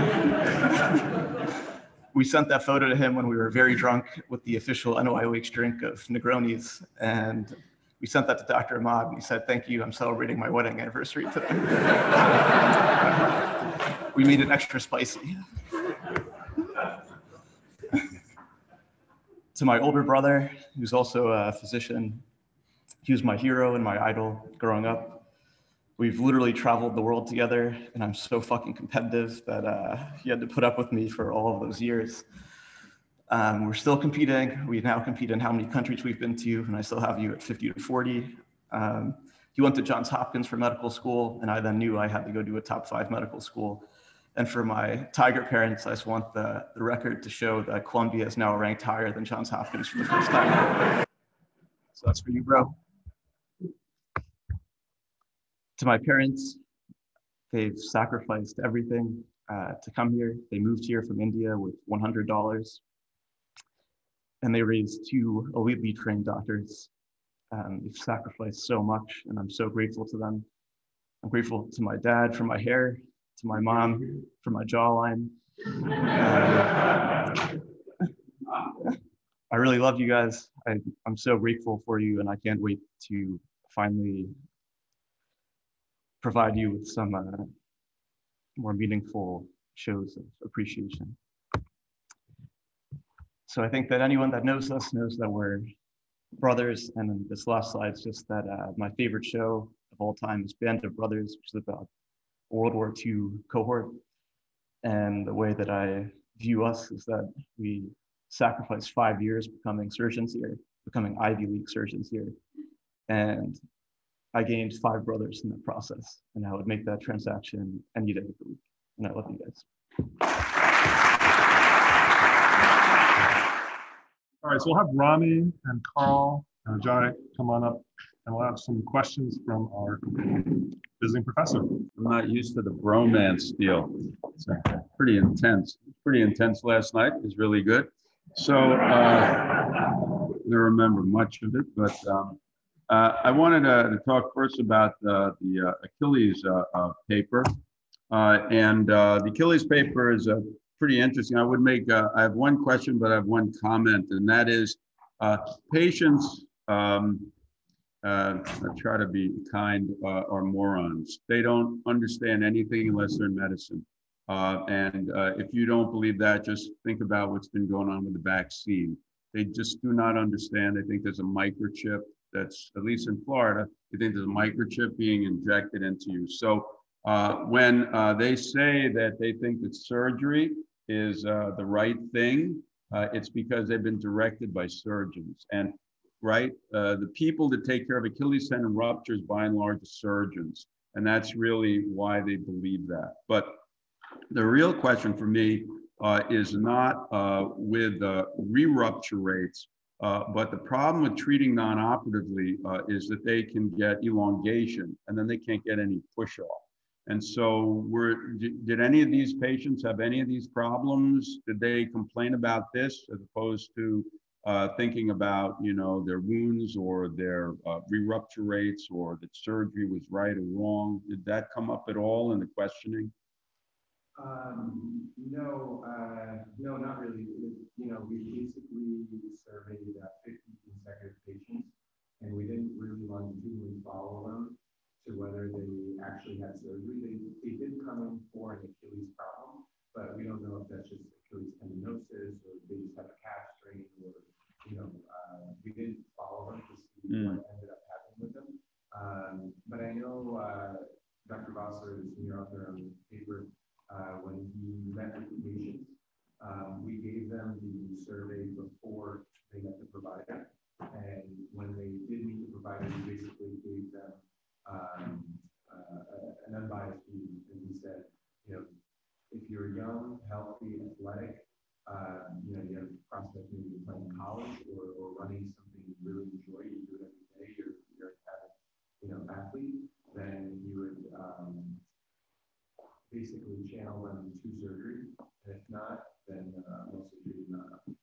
Right. Some people are entitled, though. You know, they think that they go to the doctor because they're, you know, they go to a surgeon, they need surgery, and they want the surgery. And if you tell them you don't need to be treated surgically, they get mad at you and they go find somebody else who's going to operate on them because they're entitled. And you know, gosh darn it, they're going to get their surgery. Well, maybe they should see the wound complication patients. Yeah. I remember seeing one, reverse sterile rotational flap for coverage over an Achilles wound. And this was, a 40-year-old woman, pretty healthy. And, now she has a deformed leg and, forget push-off strength. It's just kinesis and her function is totally debilitated. So if you keep that in mind, it goes back to what we were talking about, if it's 5 to 10% wound complication risk, which is quoted, it happens to you, it's 100%. So Right.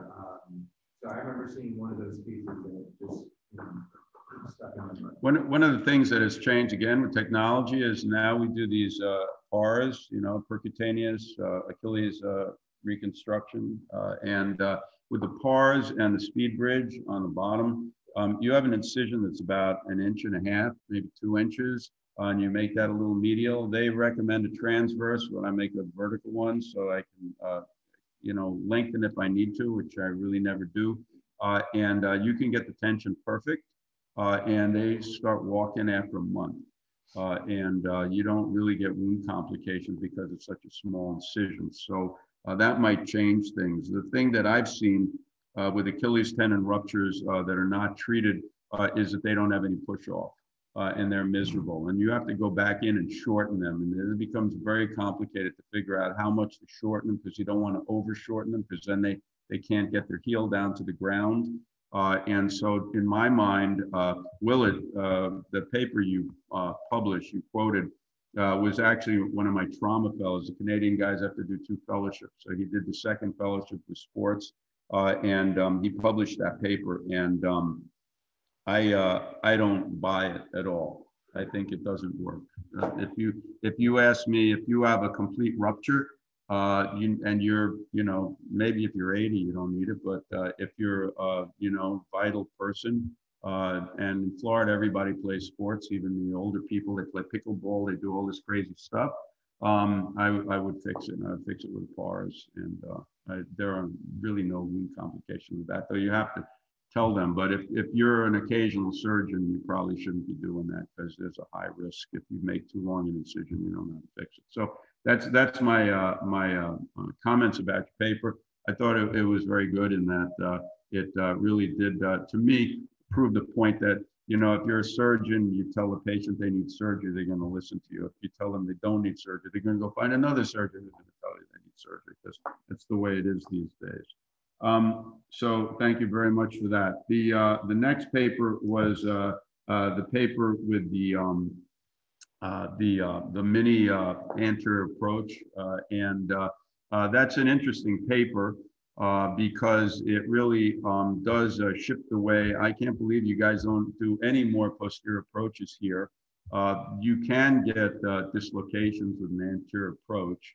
The biggest complication I understand, I don't do joints, is fractures, periprosthetic fractures. And the interesting thing I want to know is your paper said it was compelling that when you had a wedge, it caused a fracture in many cases just over time, the axial loading.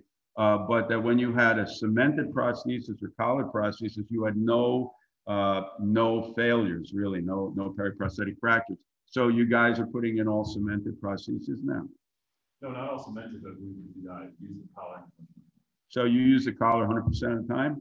Probably not quite 100%, but close to. You do, okay. And so you've got, and what is the literature? What are people in the society saying about the wedges? Are they going away from wedges as well? I think a lot of people are, yeah. They are, okay. Well, that's pretty interesting to me. So when do you use cemented prostheses now? I think that's a ongoing debate. We had a panel of senior surgeons at AUKUS. I think a lot of people would disagree, but I think in our practice, it's probably fair that most people are certainly considering cement at 75 or 80 for sure. And in select cases in younger individuals, especially Okay, and do you think that this modified Watson-Jones is better than the direct anterior? Sitting here with two of the DA attendings, three of the DA attendings, I do think that anterior lateral approach gives you a little bit easier exposure to the femur, and it's a little easier to lift it up. But I think there's also really good data that if you, for lack of better term, you know what you're doing and you can do the femoral releases appropriately and correctly, with or without the use of the table, you can have a straight shot down people with the DA approach and the table. Good. Okay. That's good. And then the final paper is something I know nothing about, which is the youth throwing scores. And I think that it's really interesting because I know about the K-JOC, but the K-JOC was for adults, you know, older individuals. So I was curious because I didn't see it in the paper, but I saw in your presentation that it's starting to be accepted now as the score for evaluating these kids, and that it's been used in 20 publications now where they use this score. So this is the mainstream score now. This is what everybody's going to use to make a decision about if kids are playing too much or when they need to go away and stop playing. Is that the case? I don't think that it's been demonstrated that this is a screening tool to show whether players are at risk.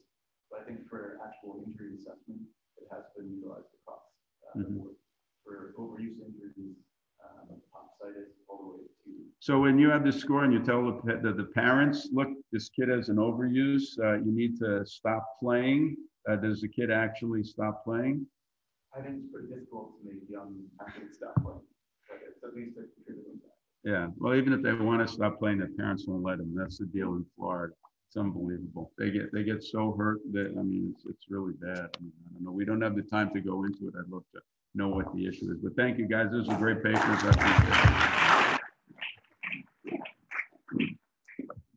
All right, we're gonna not take a break. We're gonna move right ahead. And so the next graduate we're gonna bring up is Dr. Paul Park. Paul came to us from Dartmouth, then Case Western Medical School, became an incredible resident here at Columbia. Obviously chose the best profession, which is spine, and is doing a spine fellowship at Columbia next year. So Paul, take it away. The title of my talk this morning is the posterior cranial vertical line. It's another radiographic measure that we are now using, and we wanted to look at how that relates to proximal junctional kyphosis following adult spinal deformity surgery. And so it was very fitting that Dr. Sanders, his great talk on innovation, I also just did a brief slide because I find this interesting, but back in 1911, Dr. Hibbs did the first spinal fusion here at NYOH. And it was a simple procedure. He did a subperiosteal dissection. He took down the spinous process and he laid it over the lamina. And as with anything in orthopedic surgery, it didn't fuse. That was the issue in the beginning. And so from there, the innovation grew from trying to increase stability in the spine so that the bones could heal. And so whether it was for deformity or disease or instability, of those 24 mobile segments that we had in the spine, the fusion technique, it grew in popularity over this past century, essentially. And so Dr. Rizzer in the 50s started casting people after doing the procedure, the uninstrumented fusion. And then Dr. Harrington developed the Harrington rod, which some of you will see in revision cases, which is essentially a straight rod with two hooks in order to help correct deformity and help with fusion. And then after that, a big leap was made when people understood the idea of segmental stability. And so we see here the Lukey rods where they actually would pass sublaminar wires under every level and then basically fix that to the rod. From there, Dr. Petrel and Dubois then went on to incorporate hooks as well, segmental hooks, as well as the pedicle screw, which was developing in the 70s and 80s. And the pedicle screw itself, we see it as very commonplace, but it really is an amazing innovation where you're not only getting fixation in the back of the spine, but it passes anteriorly into the body. So from there, now that we're able to fuse these patients, the question becomes, in what position do we fuse these patients? And so several decades ago, Dubois described the cone of economy, which is a simple but powerful concept in that the human body just wants to keep the head over the pelvis and over the feet. And it'll do all sorts of things to do that. And when you have 24 mobile segments, there are a lot of different places that this can happen and your body can compensate. And so in the beginning with Harrington rods, as you saw, they're perfectly straight, and most people were focused on the coronal plane correction. But then when you look at patients from the side, in the past few decades, the importance of sagittal balance became more and more apparent, especially with rates of revisions and failures after these fusions where patients were fused essentially flat. And so the current radiographic standard is the SVA, the sagittal vertical axis. It's a line that we see on the sagittal x-ray that goes from the midpoint of the C7 body down, and you measure its distance from the posterior superior corner of the S1 end plate. So basically we're seeing how we're trying to have a radiographic kind of stand-in for the cone of economy. And so, you know, the problem with the SVA, or one of the issues with the SVA, is that it really only measures the balance from C7 down to S1. And, you know, the weight of the skull balancing on top of your spine and then also your lower extremities makes a huge difference. So this is just an example of patient. This is a really good example of why the spine is so interesting, is because every little thing you do in the spine affects the rest of the spine inevitably. And so this is a patient who had degenerative lumbar disease. You can see they're losing their lordosis, and we can look at how they're compensating throughout the rest of their body. So you can see here, they're extending their hips, they're bending their knees, their pelvis is retroverting, and they're doing all of this because they continually are falling forward and getting pitched forward. So you can see how the body's compensating in all other places. And this patient already had a cervical thoracic fusion, but you can imagine they would also increase their cervical lordosis, all trying to keep their head centered over their pelvis. And so we wanted to create a radiographic marker that could take all this into account, and that can help us visualize how much the patient is compensating. And ultimately, we wanted to correlate it with proximal junctional kyphosis. And so proximal junctional kyphosis is one of the really difficult issues that we face in deformity correction, in that, like I was saying, the spine is really adept at compensating and adjusting. And when you have 24 segments that can move in relation to each other, that's a lot easier. But once you start fusing patients, you now have this solid piece of bone, and you only have, let's say, 12 or 14 or 6 segments above that. And the body's trying to compensate, especially if you have them in a difficult position that you fuse them in, trying to compensate to keep the head over the pelvis. And that can often lead to proximal junctional kyphosis, where essentially patients break down above their fusion construct. And so the question is, how can we understand global sagittal alignment, including the skull all the way down to lower extremities on radiographs, and then to understand how this could correlate with PJK in the postoperative patient. And so the study had 2 parts. The first is we looked at healthy patients. You need a target, and you need to understand what a normal patient looks like in order to see where our goals are in terms of correction. And so we had 115 healthy volunteer subjects, and we drew this line from the back, the posterior-most part of the occiput, down to the floor, and we saw how it related to the thoracic apex, the sacrum, and the feet. We then looked at this line, the posterior cranial vertical line, in 72 adult deformity patients. And then we wanted to see and follow them and see how this line, relative to where the instrumentation ended, where their fusion construct ended, affected their rates of PJK postoperatively. And so our results briefly, in terms of the normal population study, it did correlate with age. So as expected, degenerative changes, the patient starts to lean forward a little more. And this correlated with all the expected changes we would see in a patient with older age, such as decreasing lumbar lordosis. Of note, it also correlated strongly with the current gold standard of the C7S1 SBA, which we would expect and which affirmed our data. And then of note, the distribution was interesting. Most patients were grade 1 and grade 2, as we would expect, in terms of that they were well balanced and their head was well over their pelvis. And again, a small portion of patients, about 4%, asymptomatic, but did have their head pitched forward slightly and were PCVL grade 3, meaning that the line was in front of both their sacrum and their thoracic apex. When we looked at these patients in the postoperative state following a deformity surgery, we did see a strong correlation with PJK at final follow-up. And it's important to note that even though radiographic PJK is seen on the x-ray, that doesn't necessarily mean it's symptomatic, but it's a marker that we use for patients that may need a revision in the future or may have complaints. And so the immediate post-op PCVL grade was strongly correlated with PJK. So what their PCVL was immediately after surgery. And then we also noted that PCVL anterior to instrumentation had an odds ratio of 4.7 times more likely to have radiographic PJK at final follow-up. So this one figure kind of wraps up the whole idea of the PCVL. So this is a patient who had a 53-year-old patient with adult idiopathic scoliosis, and a T4 to pelvis was performed. In the first picture, you see the immediate post-op x-ray, and you see that the PCVL is anterior to the instrumentation, and it's also anterior to the feet. And this is often because patients are kind of equilibrating to their new posture following surgery in the immediate post-op x-ray. And so over a few months in figure B, you see that the patient is starting to already compensate. They've started to lean back.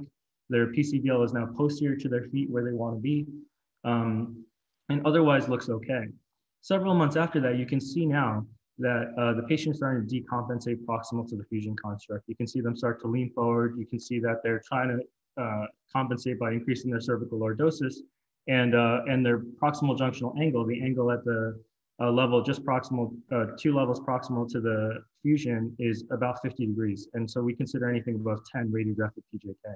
And then so you can see this patient was then revised, was brought up a couple levels to C7, and you can see that their PCVL has now corrected in the post-op image. So in conclusion, it's the two parts of the study. The first part that we wanted to look at was what it looked like in a normal population. And so the PCVL was a grade 1 or 2 in 96% of volunteers. And we did see that an increasing PCVL grade significantly was associated with age-related changes, which we would expect. The PCVL takes into account cervical alignment.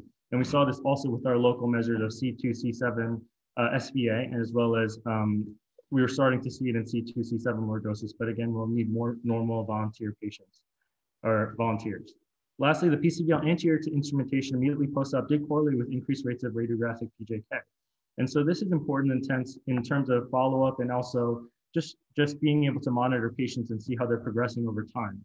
And also using the PCVL preoperatively can help us even change our preoperative or post-op or operative plan, depending on if they may seem more likely to lead to PJK based on their PCVL grade.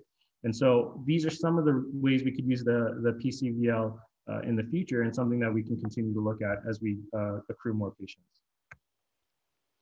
So that's the research part. The next slide, all right.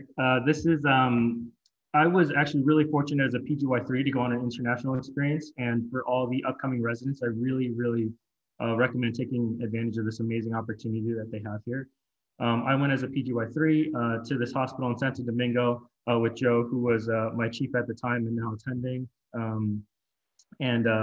It was a really incredible experience. And you know, this is just the basic idea of what the conditions were like. And as you can imagine, it was basic. And spine surgery is complicated. And so we had to bring an incredible amount of equipment with us, but it was really just amazing the effort it took to bring all that down with us.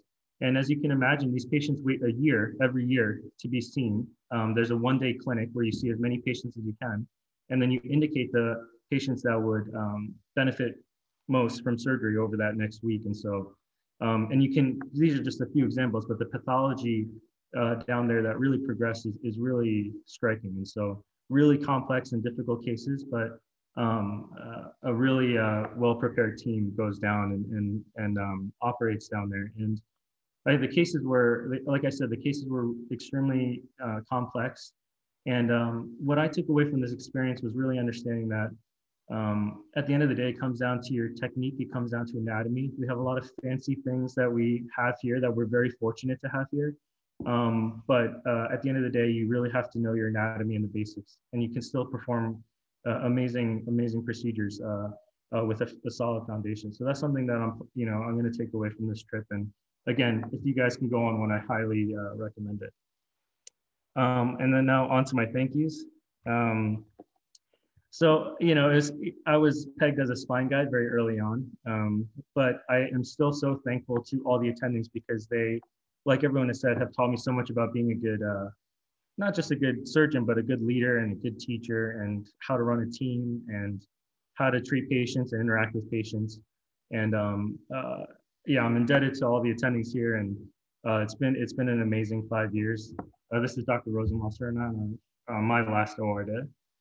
And then for the spine department, Dr. Weidenbaum, always a friendly face in the halls. And Dr. Weidenbaum was actually one of the first people I ever scrubbed the spine with when I was a sub-I 6 years ago. Yeah, it's great to still see Dr. Weidenbaum in the office. And then Dr. Vitale and Dr. Roy, I want to say thank you for all your teaching, especially in junior residency. I mean, the PED spine program here is incredible. And as you go to as you interact with residents from other programs, you realize we really are blessed to have this incredible experience as a 2 and a 3 and as a 4 now. And so I just wanted to thank them for all the hard work they've done and for all the teaching they do to the PEDS team. I want to take a second on this slide. I want to thank Mark, Joe, and Dr. Sardar. Spine is a very difficult field to teach. It's extremely high stakes and can be extremely technically demanding. And these guys, I spent a lot of time in the OR with these guys. I put together this slide just from my notes from this past year. This is just a small part of what I've done this year. And I know a lot of the residents are probably cringing just looking at this slide, but this represents hours and hours of work. And I did plenty with Dr. Jobin as well. I was always there. But this represents hours and hours and hours of work. And like they said before, these attendings took the time. They stayed late. They gave me a chance. They invested in me, and they trusted me with their patients. And that is a huge, that's not lost on me, the gravity of that. And so, yeah, I just wanted to thank Mark and Joe and Dr. Sarda one more time, just because they were there at the start of my spine career, and I'm just so grateful to them for taking the time to teach.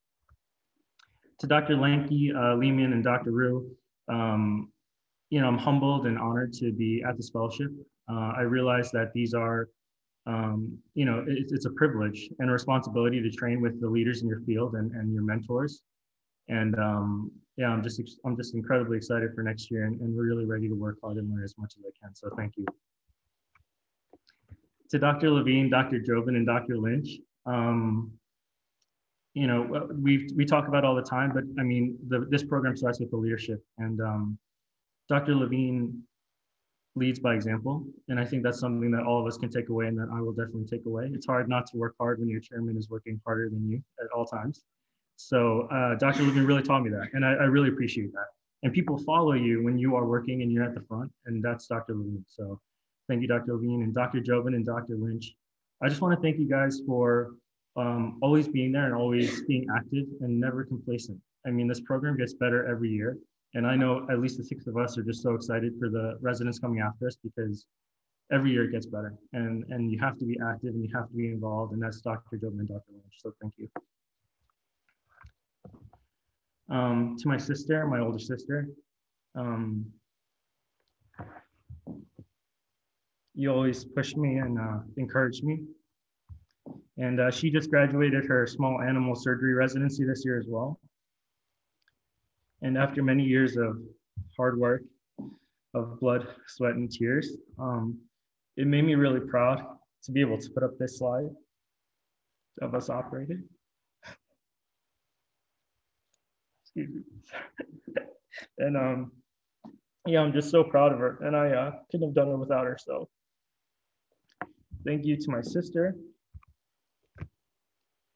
And neither of us could have done what we did without my parents, who gave up everything for us, for all the opportunity they gave us. So yeah, thank you to my parents. They're the hardest working people I know. And yeah, give me one more year and I'll take care of you guys. And then to Maxine, my girlfriend, we started dating in the depths of PGY2 when it was really dark. And she has stayed with me since. And we've done so much together and had such amazing memories these past 4 years. And she's always been a rock and just absolutely understanding of my, at times, very painful schedule and work life and stress and hard days. And so thank you just so much for all the love and support you've given me. Now I get to end it on something light. Thank you to the residents.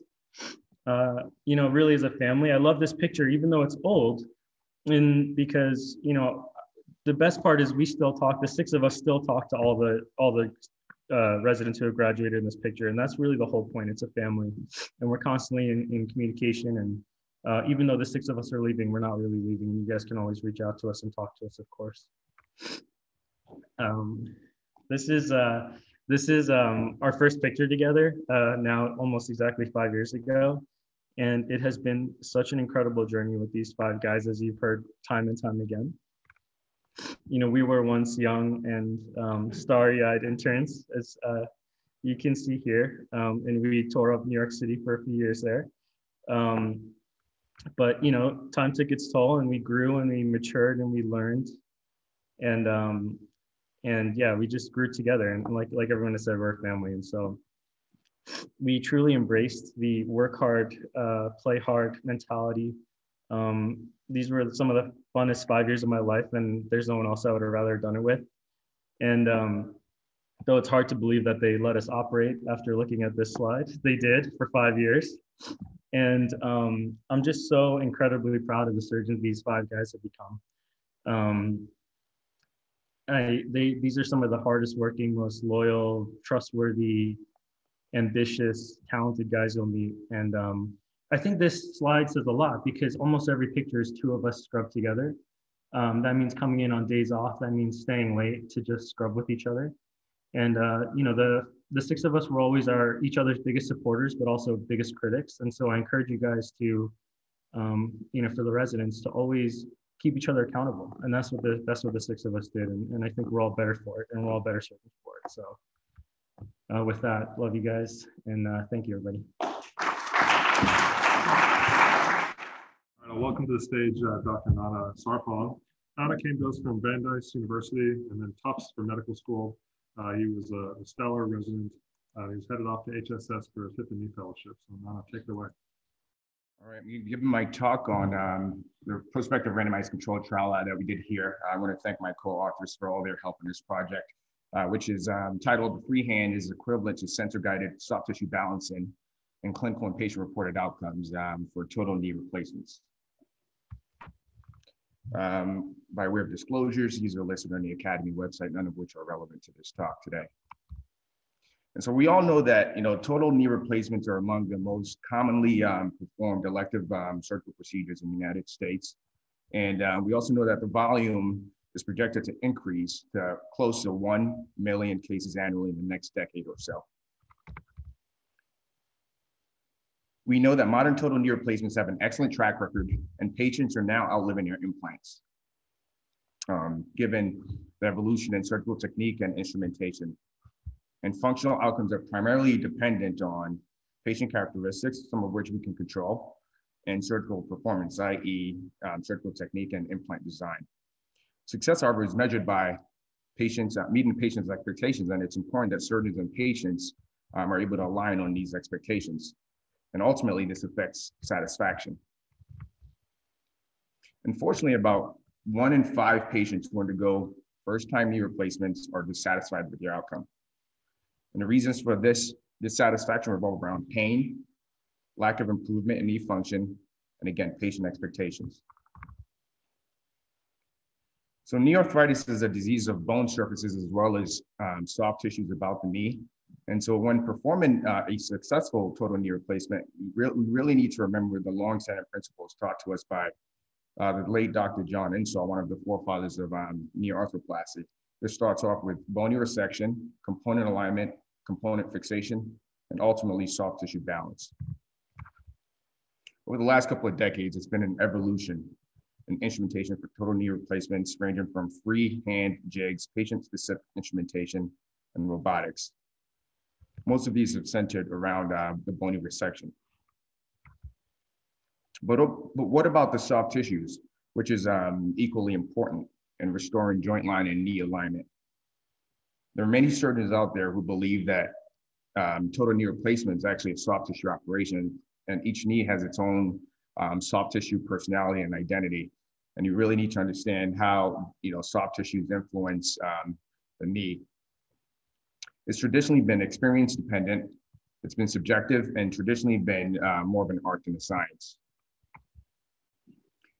There's now increasing awareness that soft tissue imbalance results in about 1/3 of early total knee arthroplasty revisions in the United States. And there's literature to support that if you balance the knee properly, you can get better results in the long term. And so our study aimed to compare clinical outcomes when soft tissue balancing and total knee replacements was performed freehand versus using a sensor-guided balancing device. The device is it's called the OrthoSensor Varisense, which is a technology that's disposable. It has a wireless tibial insert, which essentially mimics a polyethylene insert, and it's utilized during the trial and after implantation of components to quantify pressures in the medial and lateral compartments of the knee. And the goal is to achieve less than 15 pounds of pressure differential, which has been proven in biomechanical studies to lead to a stable knee. So we conducted a literature review before embarking on this randomized controlled trial, which had some previous studies had early promising results, but unfortunately these were small and low quality studies. Actually, one study came out of our institution which demonstrated lower rates of knee stiffness when the sensor device was used. And so we designed a prospective single-blinded randomized controlled trial here at Columbia. 130 patients, basically randomized into two groups, freehand versus using a sensor, by 3 fellowship-trained joint replacement surgeons between December 2017 and 2018. Our primary outcome was knee range of motion and patient-reported outcome at different time points of 3 months, 1 year, and 2 years. Secondary outcomes are highlighted here as well. No clinically significant differences in our baseline patient demographics. We also did not observe any significant differences in the knee range of motion at any of the time points.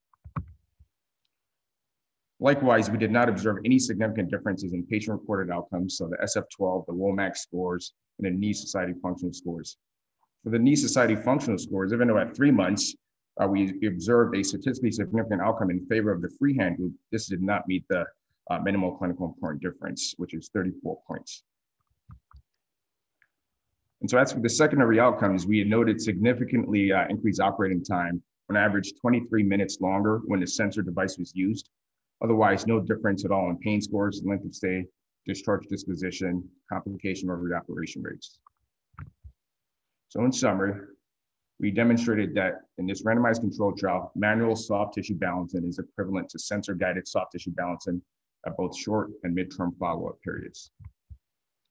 Of course, the study is not without limitations. First, there was no standardization at all among the 3 surgeons. But on the other hand, on the flip side, this allows for external validity. The other limitation is, which isn't unique to this study, is that when using this device, we're obviously assessing the knee at static points at 10 degrees, 45 degrees, and at 90 degrees. I think future studies should really focus on knee assessment during a dynamic knee range of motion. We're grateful and honored to have been able to present this at various meetings and won a few awards along the way. So just a few words of gratitude from here on out. Thank you, Dr. Roy Sanders. Welcome back to New York City. First, thank you goes to you. We know it's not easy, having a busy clinical and academic practice. Thanks for an awesome time at dinner last night, showing us, really giving us some good life lessons that we otherwise wouldn't have learned in residency. Second, thank you goes to the best faculty on the planet as a whole.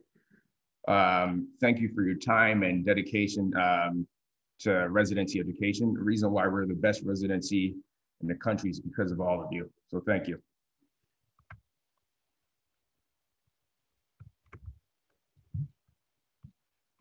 Thank you to the Peds Ortho Division for welcoming me with open arms as a 4th-year student back in July 2015. Dr. Russo was a fellow finishing up at that time. And Jen Crotty was a nurse practitioner on the inpatient side at that time. To the LE attendings, Drs. Geller, Cooper, Shaw, Taka, Newworth, and Hickernell, and Dr. Kadial, who I scrubbed a ton of hemis and even a few primary knees with early on, and Dr. Tyler, who I did tons of hemis, proximal, distal femur, and total femur replacements with. Thank you kindly from the bottom of my heart for taking the extra time to teach me, even if it meant going home late to see your family. It's not lost on me at all. Thank you for giving me the perfect dosage of teaching and autonomy and giving me confidence in my journey to become a joint surgeon. Each of you have fantastic, unique personalities, areas of expertise, and wisdom to share that I will take with me forever. Thank you to my adult trauma mentors, Dr. Rosenwasser, Dr. Greisberg, Dr. Kadiala, Dr. Strouch, and everyone else here that helped me hone my skills in bread and butter orthopedic trauma, something that I hope to continue in my practice.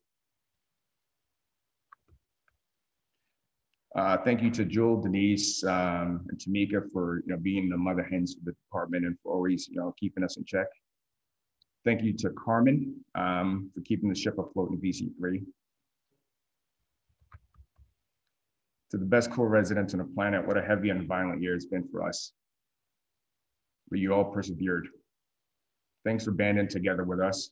Thanks for your friendship and for honoring me to be the chief resident for you this year.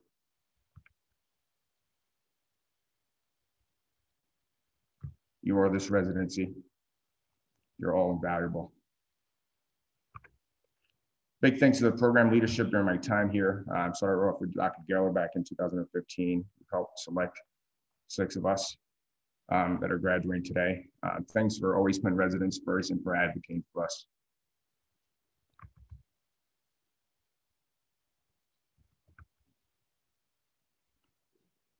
The man who needs no introduction. Behind every great program is a great leader, and we're lucky here at NYOH to have Dr. Levine. Thank you for always pushing the envelope for the department. I wanted to say thank you for being incredibly dedicated to mentorship and advocacy and for pushing me beyond what I could achieve. Took a trip down memory lane in my email inbox. This is just a small but impactful example of his mentorship and dedication to trainee education.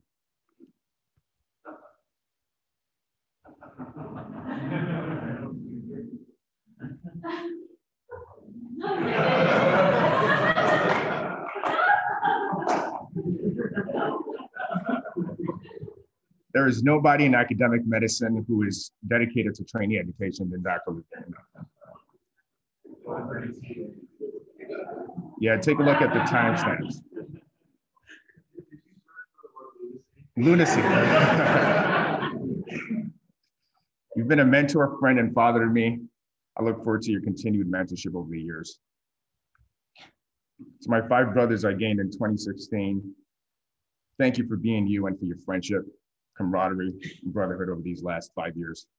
This is where we started, first year of residency. Some of us had more hair than others, and this is us now. We've always lived by the work hard, play hard mantra. I'm incredibly honored to have been able to scrub cases with each and every one of you guys in the last few months of residency. We're proud of ourselves for what we valued, what we accomplished, and for being privileged to go on now and represent NYOH when we go out in the world. To my co-chief, Carl, thanks for being excellent this past year. The amount of time behind the scenes might have gone unnoticed, but I know how much work you put in. I think we work perfectly together. You respect the program so much and try to uphold a strong reputation as a leader. So thank you for that.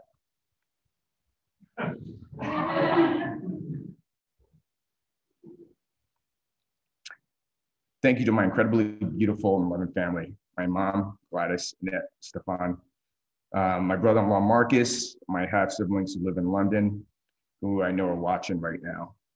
Thank you for always believing in me and for your unwavering love and support over the years. I'll forever be indebted to you all. You guys are the real heroes. I love you all.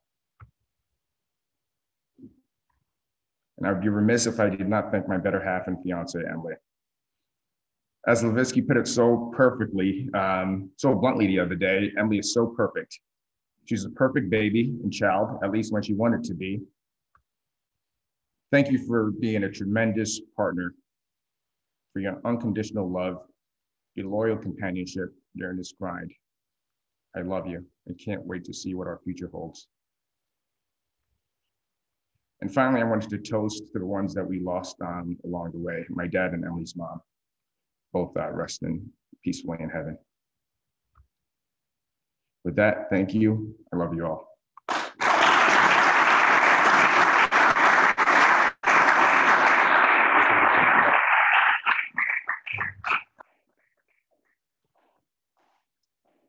Next up, we welcome Dr. Asani Swindell. Asani came to us from the University of Pittsburgh, then was a PNS Columbia student with Ajay, and he has secured his sports medicine fellowship at Rush. So congratulations, Asani. So, you've heard all of my classmates present their projects. It's actually just amazing to say that we're here today because this has definitely been an interesting journey, an interesting trek. So I'm going to pretty quickly talk about research project I did over the past 5 years, and then we'll get into our thank yous. And I know people are getting a little hungry for lunch, so I will be able to get to that hopefully sometime soon. The title of my project is Analysis of Sports Specialization in Division I Collegiate Athletics. I've been blessed to be able to do this project with a good portion of the sports medicine department, who are my co-authors here for this study. With every study, you have to have a problem. So the problem we wanted to investigate, over the past 20 or so years, there's been definitely a shift in youth sports. As we have more and more children and more adolescents going from the old days where you kind of participated in a variety of sports over the course of the year to now honing down and being a lot more specific and only focusing on one sport for the majority of their time. As orthopedic surgeons, we're kind of on the front lines of this issue because it just means there's more and more adolescents presenting to our office with overuse injuries.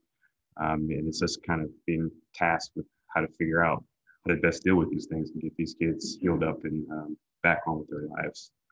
On the pediatric side, even they're taking note of it. American Academy of Pediatrics has issued a variety of different statements over the past years, recommending against the concept of sports specialization, even giving recommendations on specific times off from play on a monthly basis, on a weekly basis, and even ways to kind of bring up the subject of sports specialization between coaches, parents, and physicians and athletic trainers.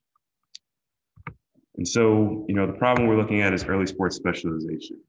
Sounds like a pretty easy term. However, I guarantee most of you can't say it 5 times fast without stumbling. Other issue is there's many definitions to it. A lot of it's based off of in some texts, the volume of training that you do, but probably one of the most commonly utilized definitions is child under the age of 12 years old that has participated in a single sport for more than 8 months out of the year, excluding any participation in any other sports.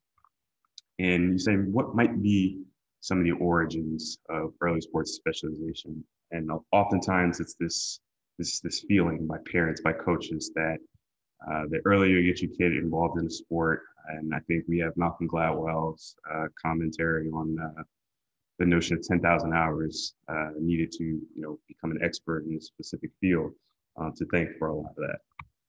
However, we have a lot of data coming out that suggests there's many negative effects to early sports specialization, negative effects on musculoskeletal development at the adolescent level.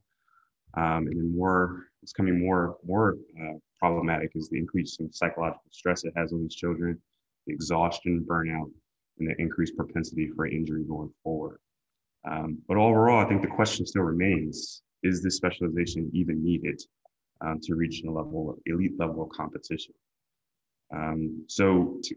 That's a little bit of a more difficult question to answer. But what we want to look at is what were the drivers that led athletic participants already at a somewhat elite level to specialize. So that leads to our purpose. We want to characterize and investigate which factors contribute to sports specialization in young athletes. We specifically focus this around Division I athletics. And we had a 2-pronged approach. First was to identify which motivations were commonly used for sports specialization in these athletes at the Division I level, and also determine when they decided to specialize and what effects it had on their subsequent athletic participation. The way in which we approached this study, using a Likert scale, we surveyed 2 Division I collegiate institutions, including both team as well as individual sports.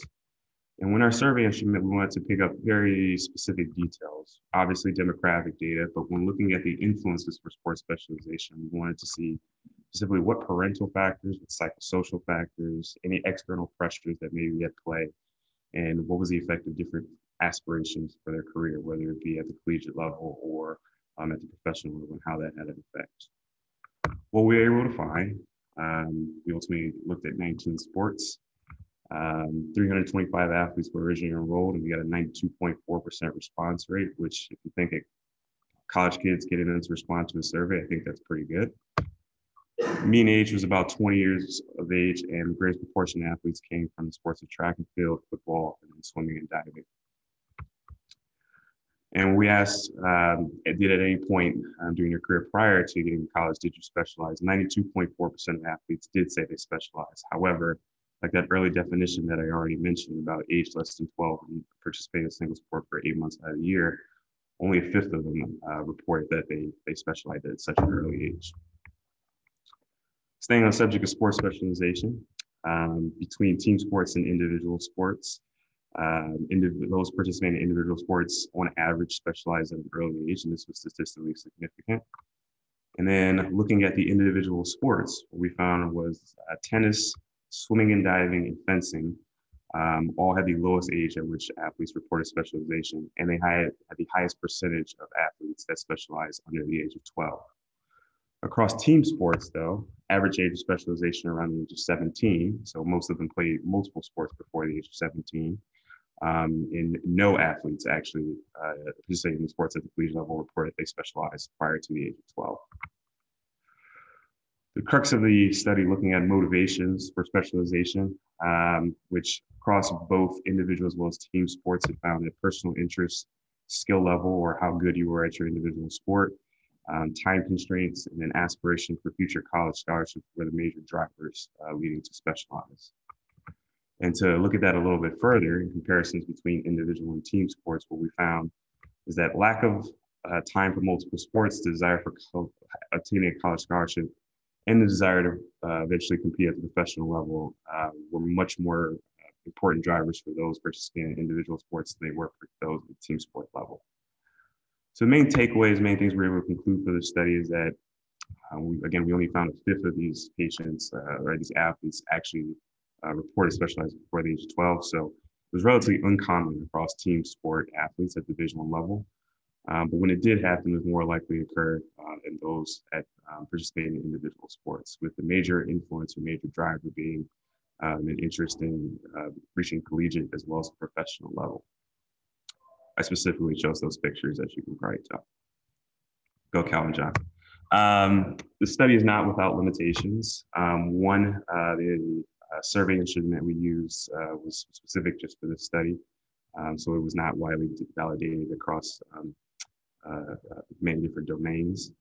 Although we used two institutions that were based in the Northeast, had a large catchment area of athletes from all different regions of the country. And although the fact that kind of our age that we reported of specialization was consistent with what's in the literature, there's also a question of how generalizable our data is. Just say if you were to look at people from a college institution on the West Coast or sometimes down South.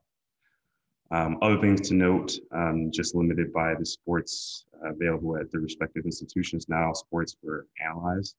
The biggest one that was probably missing was gymnastics, which has been well publicized in the literature as being a kind of a poster child for sports specialization.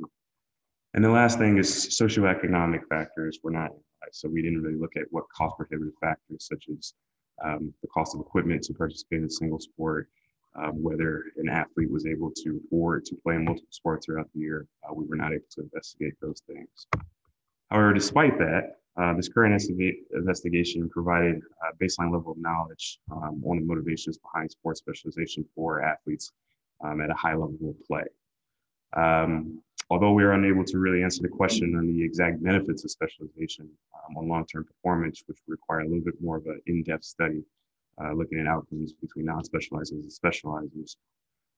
This information can be used to facilitate and foster discussions between younger athletes, parents, coaches, as to why a certain kid wants to specialize and how we can navigate those risks to decrease the chance of burnout. So thank you for listening to that research presentation. And now here's going to be a little bit of the tougher part. Columbia as a whole, I mean, I've known so many people in this department for the past 9 years since med school. I remember being a first year medical student moving here from Pittsburgh to New York and not knowing a single thing. I lived 2 blocks down in Bard Hall and lived in this building right behind us, which I actually never got to enjoy this building we're in because the construction kept me up at night from the lights. But I just remember being a first year medical student, sending, thinking I had a slight interest in orthopedics, sending emails to Dr. Levine, who responded that Nana wasn't lying about the different timestamps. Emailing Dr. Rosenwasser to shadow in his clinic and asking me things about the hand. And I was like, thank you, but I will never know anything about the hand. But at least he, put the effort forward to even email on Dr. Ahmad to shadow. And he responded, kind of had something to do with the Yankees, which I didn't really know what that meant at that point in time. But now I think I have a little bit of a better understanding. That progressed to my first summer after medical, after first year, and spending times with Dr. Vitale, Dr. Hyman, Dr. Roy, in the Pete's Research Lab for Rocco, who really gave me the opportunity to immerse myself in this department. Incredibly thankful for the tutelage and the mentorship they were providing in that. Kind of ever since that moment, it was kind of just clockwork. I knew kind of what I wanted to do, and I knew that everyone in this department was going to support me in every way, shape, or form.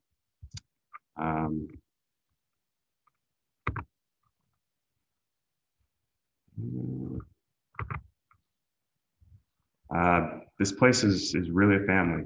I mean, I don't want to repeat too much of what my co-residents have already said, but the time you all take out to not only work on us and help us on the sidelines or in the operating room or dealing with consults, but just the conversations about life have been the biggest thing for me for the past year.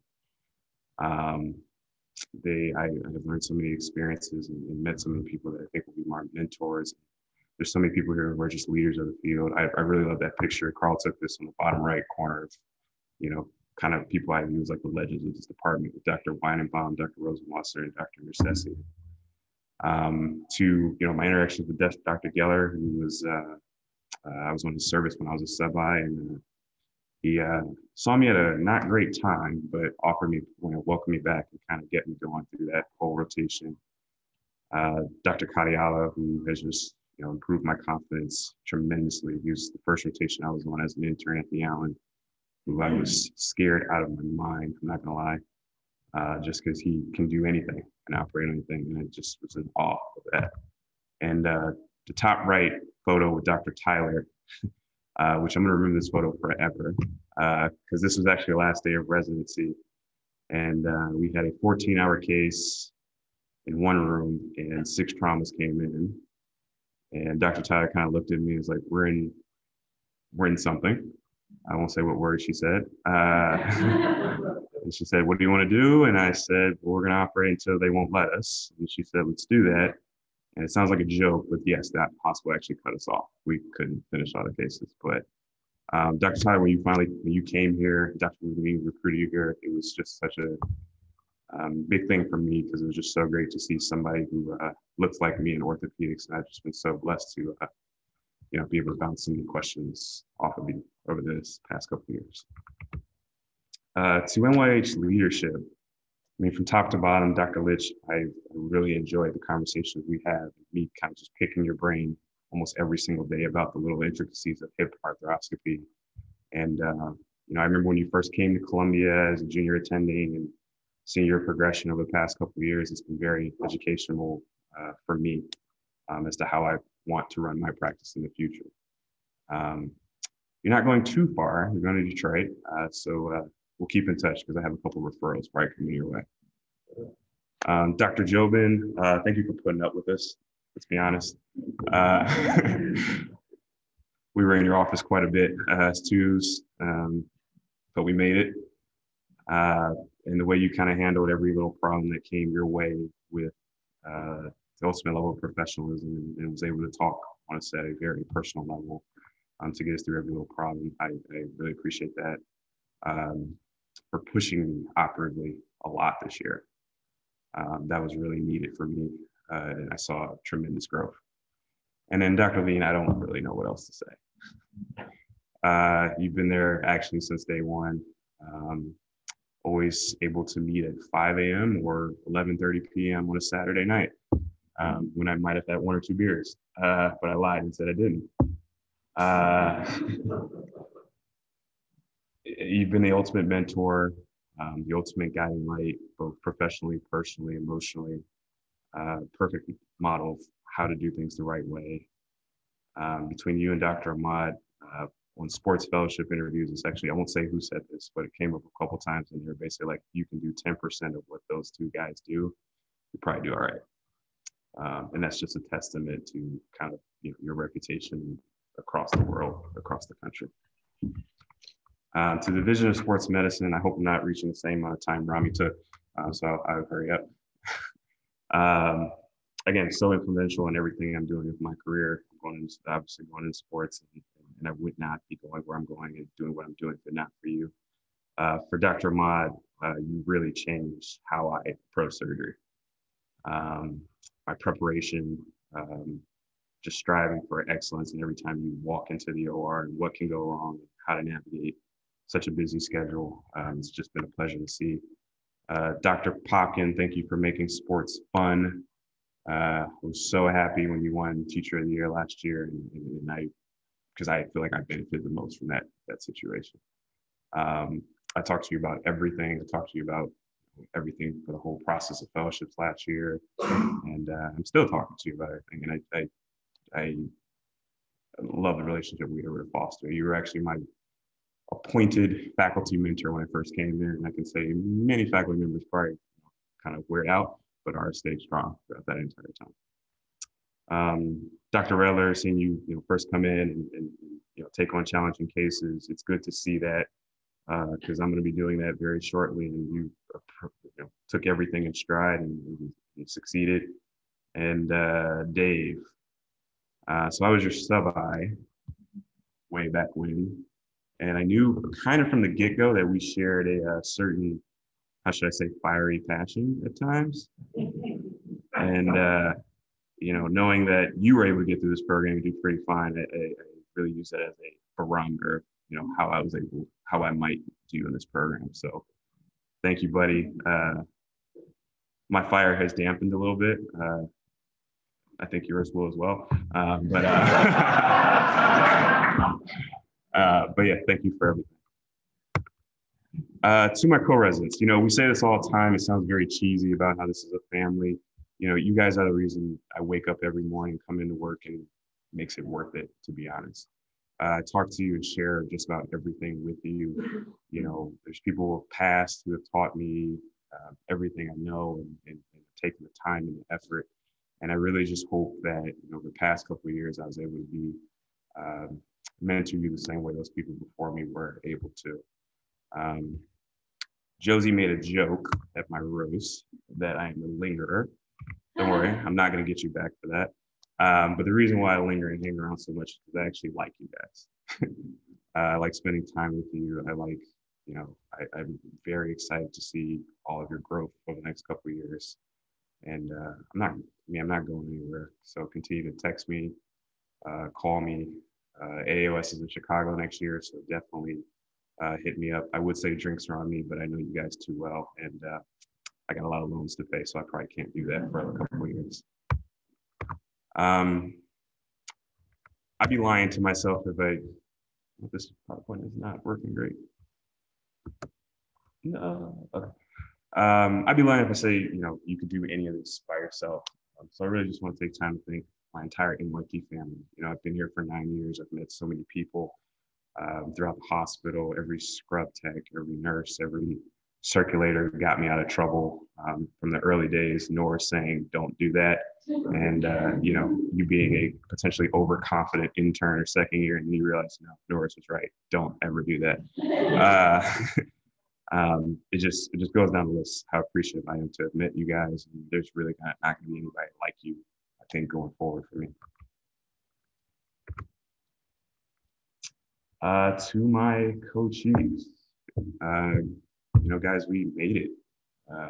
It's crazy to think about the growth, to think about the dog days that we experienced during second year, and you know how we were able to mature over the last couple of years, grow into the surgeons that we are today, grow into the people that we are today. I think more important, you know, for the interns here, you have no idea what you're about to experience.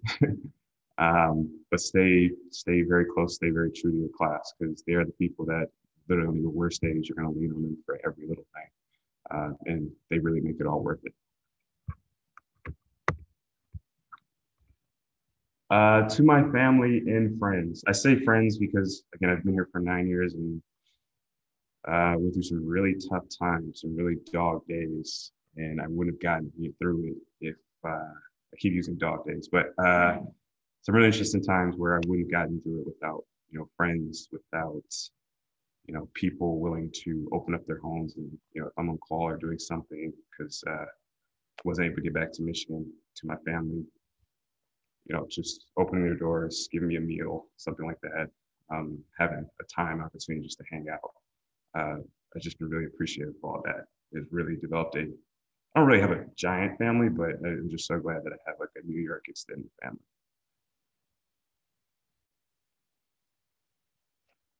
To my family, I have them on FaceTime. I've been having it the whole time. Sorry. Abari, you are my younger brother, but I look up to you in so many ways. I don't think there's anybody I've ever met that's more mentally strong than you are. Thank you for keeping things together at home when I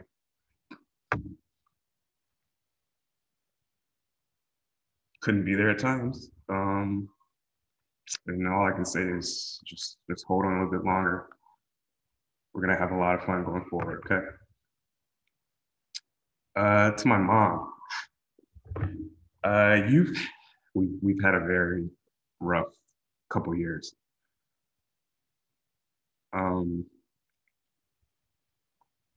I don't think there's any way in the world I could possibly thank you for everything you've done for me. Between, you know, what you and Dad were able to do for me from the early get-go, and kind of helping me with this dream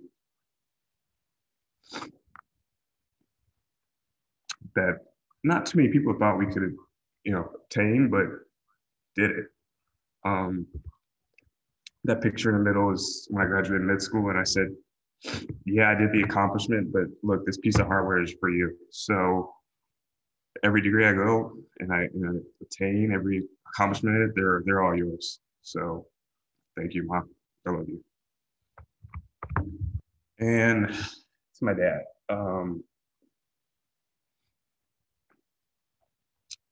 my co-chief knows the story. Dr. B knows the story. Dr. Geller knows the story. A lot of me ending up at Columbia is directly dependent on my dad. My biggest fan, my biggest mentor. Everything I am is because of him. This is his tie, for God's sake. So the story goes, I was starting my sub-I, and I was putting together my list of places I wanted to apply, wanted to go. And I started off with Tropa. And I would call him all the time, text him about, like, you know, how the sub-I is going, how I'm having, you know, a good time. Like, the people here seem to kind of get me. I wasn't very good at verbalizing that. I'm not very good at verbalizing things now, but that's a whole nother thing. And at that time, I was sold on leaving New York. I was like, I'm getting out of here. But him, you know, our conversations, every time he's like, look, you're saying you're leaving New York, but you're saying nothing but good things about the place that you're in. And I said, so. And my dad has a good way of always being right. He never rubbed it in my face, but he was randomly always right about everything. He just knew things were going to turn out a certain way and things were going to turn out for a good, in a good way. So that was one of the last conversations I had with my dad. And so it's just so interesting that a year after that, I opened up my letter and this is where I'm going. So to say that Columbia means so much to me is just an understatement. So, hey Dad, thanks for being right one last time. This was our first picture at Carmine's. We had no idea what we were doing. We had no idea what we wanted to do in life. We were just excited to be here, excited to be with one another. And let's be real, we were kids. And to see the growth and maturity that's happened over the past 5 years is amazing. Between people finding their significant others, starting families, having a new set of brothers that I call for anything. I don't know, I've been so blessed with the entire. So thank you guys. And let me stop ugly crying for a moment.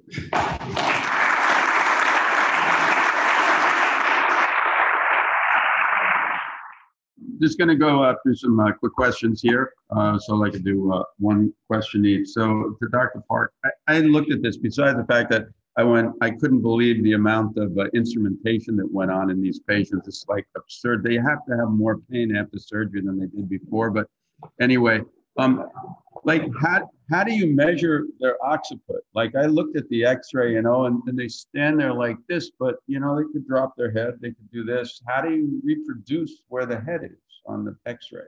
Yeah, that's a great question. So That's why I asked it. It's something we talk about. I mean, we're lucky because we have NYOH now, which is that great that you can see from all the way from the top of the head down to the feet, which really helps us. I think it's the natural progression of why we're able to do this kind of sagittal measurement. But the patients are instructed to stand in the machine as they would in real life. So the healthy volunteers were clearly instructed not to lean on anything, to stand in their most comfortable position. And even in patients with pathology, we instruct them the same way. Some patients have such a pitch forward posture that the image can't even be taken because half their spine is cut off because they're leaning forward so much. Sometimes they use a bar for support. That's terrible. Yeah. Well, thank you. Okay. Dr. Sarpan, this paper actually says that you don't need robots. Is that correct? I think it's hard, especially in a place like this, and surgeons involved in studying rare experience. So I think that you might see a difference if you put it in the hands of you surgeon, someone fresh out of residential fellowship. You might see a difference, but all the three surgeons had at least 10 years of experience. So you come from a very excellent residency program, and one of the things is still a lot of people in America don't do fellowships. They're general orthopedists. They graduate and they go out, and what do? They do scopes and they do joints, right? And some basic fracture work. So for them, they need all the help they can get to be reproducible. And I would agree with you that the robots are not necessary and they add more time to the OR.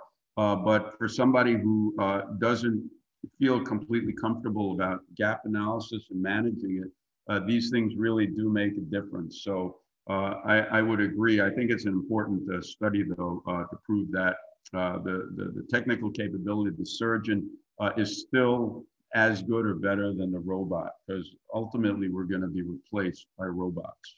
And so if you're really good technically, you're going to be faster and you're going to have a good skill set. So you should learn how to do all this stuff without all the additional tools.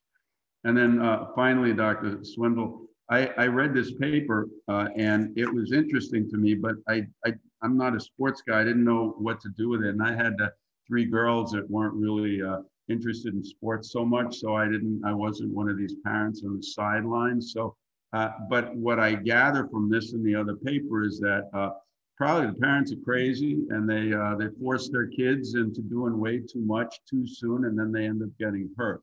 So how does this affect that? What can you do with this data to, I guess, talk to families about? So I think it's, the information we're able to kind of cover in the investigation, it sets the groundwork, the framework. So say you have a kid, a baseball player, comes in, they're, are starting having pop sites, lower your elbow, lower your shoulder. And the parents are like, hey, what's going on? Because the training's wrong? Yes, it might be, but this is where that's the kind of the point which we're going to broach the subject of, hey, how old is your kid? Are they 13 years old and somehow throwing 60, 70 miles per hour? Well, that's not right. So how do we scale things back so that one, your child could have a potentially longer career playing, and then not also have to go with some of the other kind of psychological issues, psychological stress. There's even literature that says that early sports specialization has negative impact on your grades and academic performance later. So it really gives the physicians, the doctors, the athletic trainers kind of avenue to use that information to at least start a conversation with parents. Cool. Okay. Good. Thank you. It's really great to have had Roy here as a longtime friend of Dr. Rosenwasser's and myself and others in the faculty to be able to share this first in-person graduation. We missed last year, it was virtual, so we're really thankful to have you here. Dr. Sanders is going to take us home. Thank you. Thank you very much. I do have to say that this is really, I have the honor of being a graduation speaker in a lot of different programs. And I don't know about the rest of the residency, but after last night, I finally get the deal that they're a family and a romance, a bromance, whatever you want to call it. And it means a lot. I like to think that our residency in Tampa is kind of like this, but I go to a lot of places and they don't have that family. And this really important when you have to spend 5 years trying to learn and absorb all of this. And that honestly is a testament to Dr. Levine's vision of what this program should be and continue in the legacy of Columbia. It's my residency, I can tell you, was nothing like this. We had 8 people. I don't even remember the people in my class, and we didn't have a graduation, and you kind of got a diploma and kick out the door. So this is a whole different way of being. I think it's really important because these are lifelong friendships that you develop and the skill set and people that mentor you and teach you how to take care of patients and rely on each other throughout the years as a network. So I'm very humbled to be here and really enjoyed last night and today and watching all this. So congratulations to all you guys. You're going to do great wherever you go. So I'm going to give you a lecture now. This is a serious lecture on talar neck fractures. And I am a trauma surgeon who kind of focused on foot and ankle because there was nobody doing this stuff back when I started, and there's still nobody really doing that much of this. But when you think about car accidents, mostly, right, you have airbags and you have seat belts, you have everything, but there's nothing to protect the feet. And so these people end up getting fixed, everything gets fixed, and then they're crippled because of their feet. So I'm going to try to explain the management of talar neck fractures for you now, which are actually pretty significant. So this, again, my disclosures. And the goal of this lecture really is to teach you about newer classifications, latest approaches, surgical techniques, complications, and risk counseling. Now, the thing about the talus is that it's about 2/3 is covered with cartilage. It has no muscle and no tendon insertion. So that already affects the blood supply to this bone. And the blood supply, as you know, comes from 3 vessels: the posterior tib, the dorsal pedis, and the perineal. But most of it comes in retrograde, right? So it comes in from distal to proximal. And so when you get a neck fracture, it disrupts the blood supply to the dome, which is the main portion, right? And so 50% of talus fractures involve the talar neck. And why? It's the weakest point. When you think about a nutcracker, right? When you get a hyperdorsiflexion, it just cracks it. It's very porous because that's where the blood supply is. And actually, the talar neck is the extra articular component of the fracture, right? And it really just gets trapped in the joint. Now, this was first described, well, it's described a lot, but the first real description of this is by Hawkins, and this was in 1970, so it's not that far away again, right? And he looked at 52 patients, and he had about a 60% avascular necrosis rate. And when you look at that and you wonder why, this is from his article, and they treated all these with closed reductions and casting. And this particular picture, he says that 7 weeks after group 2 fracture dislocation, subchondral atrophy is good. It eliminates the diagnosis of avascular necrosis. So they treated it closed, and if they were able to get the blood supply to go back into the dome, they were okay. So this is a Hawkins type, right? A Hawkins classification. The first type is a type 1. It's non-displaced. And these typically can be treated non-operatively. And so here you see a guy in a national roping competition, right? And you see him roping this cow, or whatever this is, calf, a pretty crazy athletic endeavor. And he advanced to the next stage, but he had injured himself in the first stage. You might not have picked it up, but he can barely walk now, right? I don't know how he flipped this calf, but he flipped himself as well. So he had tremendous pain, and he came in somewhere else, and they diagnosed this as a non-displaced type 1 fracture, okay? But is it? So they got an MR scan because he still had pain. They weren't quite sure what was going on. And here you can see in the MR, the fracture actually goes through the body, and it's not really through the neck. And then there's something else going on in the dome, right? And you see this. So this kid would have been treated completely non-operatively had they not gotten this MR scan. And so when I saw the patient, it was about 2 weeks out, and he had a lateral dome fracture and this injury. And you can see this here. Now I had to take it apart. I tried to keep the dome on one of the fragments so it wouldn't come out. And we're able to wedge this to loosen it up to turn it into a regular fresh fracture. You can take this and then pin it, put it back together again.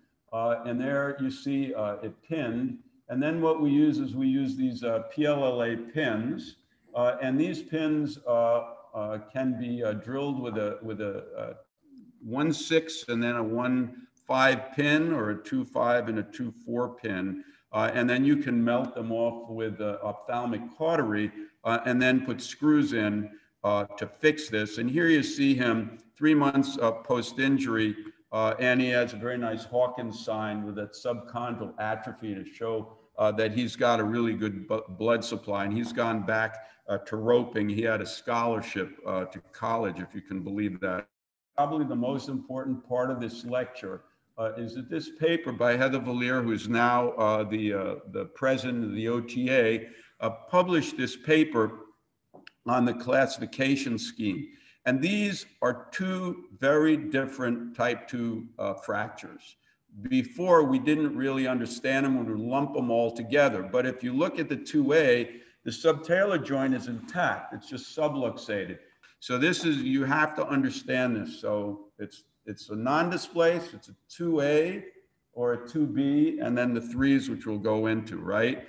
What about attempts at closed reduction? I heard a couple of stories about closed reductions in the ER at Columbia last night when I was intoxicated, but I would just tell you that closed reductions don't work. You can pop it in, God bless you, but if you can't, you have to take it to the operating room. And certainly if you put it back together upside down or inside out, which can happen, you need to correct that in the operating room. So the reductions really must be open, and you got to look at the ankle and the subtalar joint. And not only must it be open, it's got to be anatomic. It's really important. So this is a very small bone with a lot of rotational control, right? It's the acetabulum of the foot. and everything swivels around it. And you got two columns, the lateral and the medial column. If you get this wrong, right, you screw up the whole foot, which is kind of crazy because it's just a simple fracture. But this is a paper by San Georgian, and in 1992 he published this and said that even a small offset in the tail and neck translates into 2 or 3 times as large in the body of the talus. And what it does is it alters the medial column. And I'll show you that in a little bit, but remember that the lateral column is out to length. So if you shift this with rotation, it causes varus of the hindfoot and shortening of the medial column, and then the patient is crippled.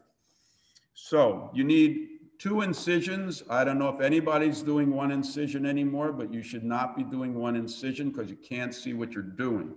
So medial incision, right, tibia malleolus to the first metatarsal, and a lateral is an anterior cortex of the fibula to the 4th metatarsal.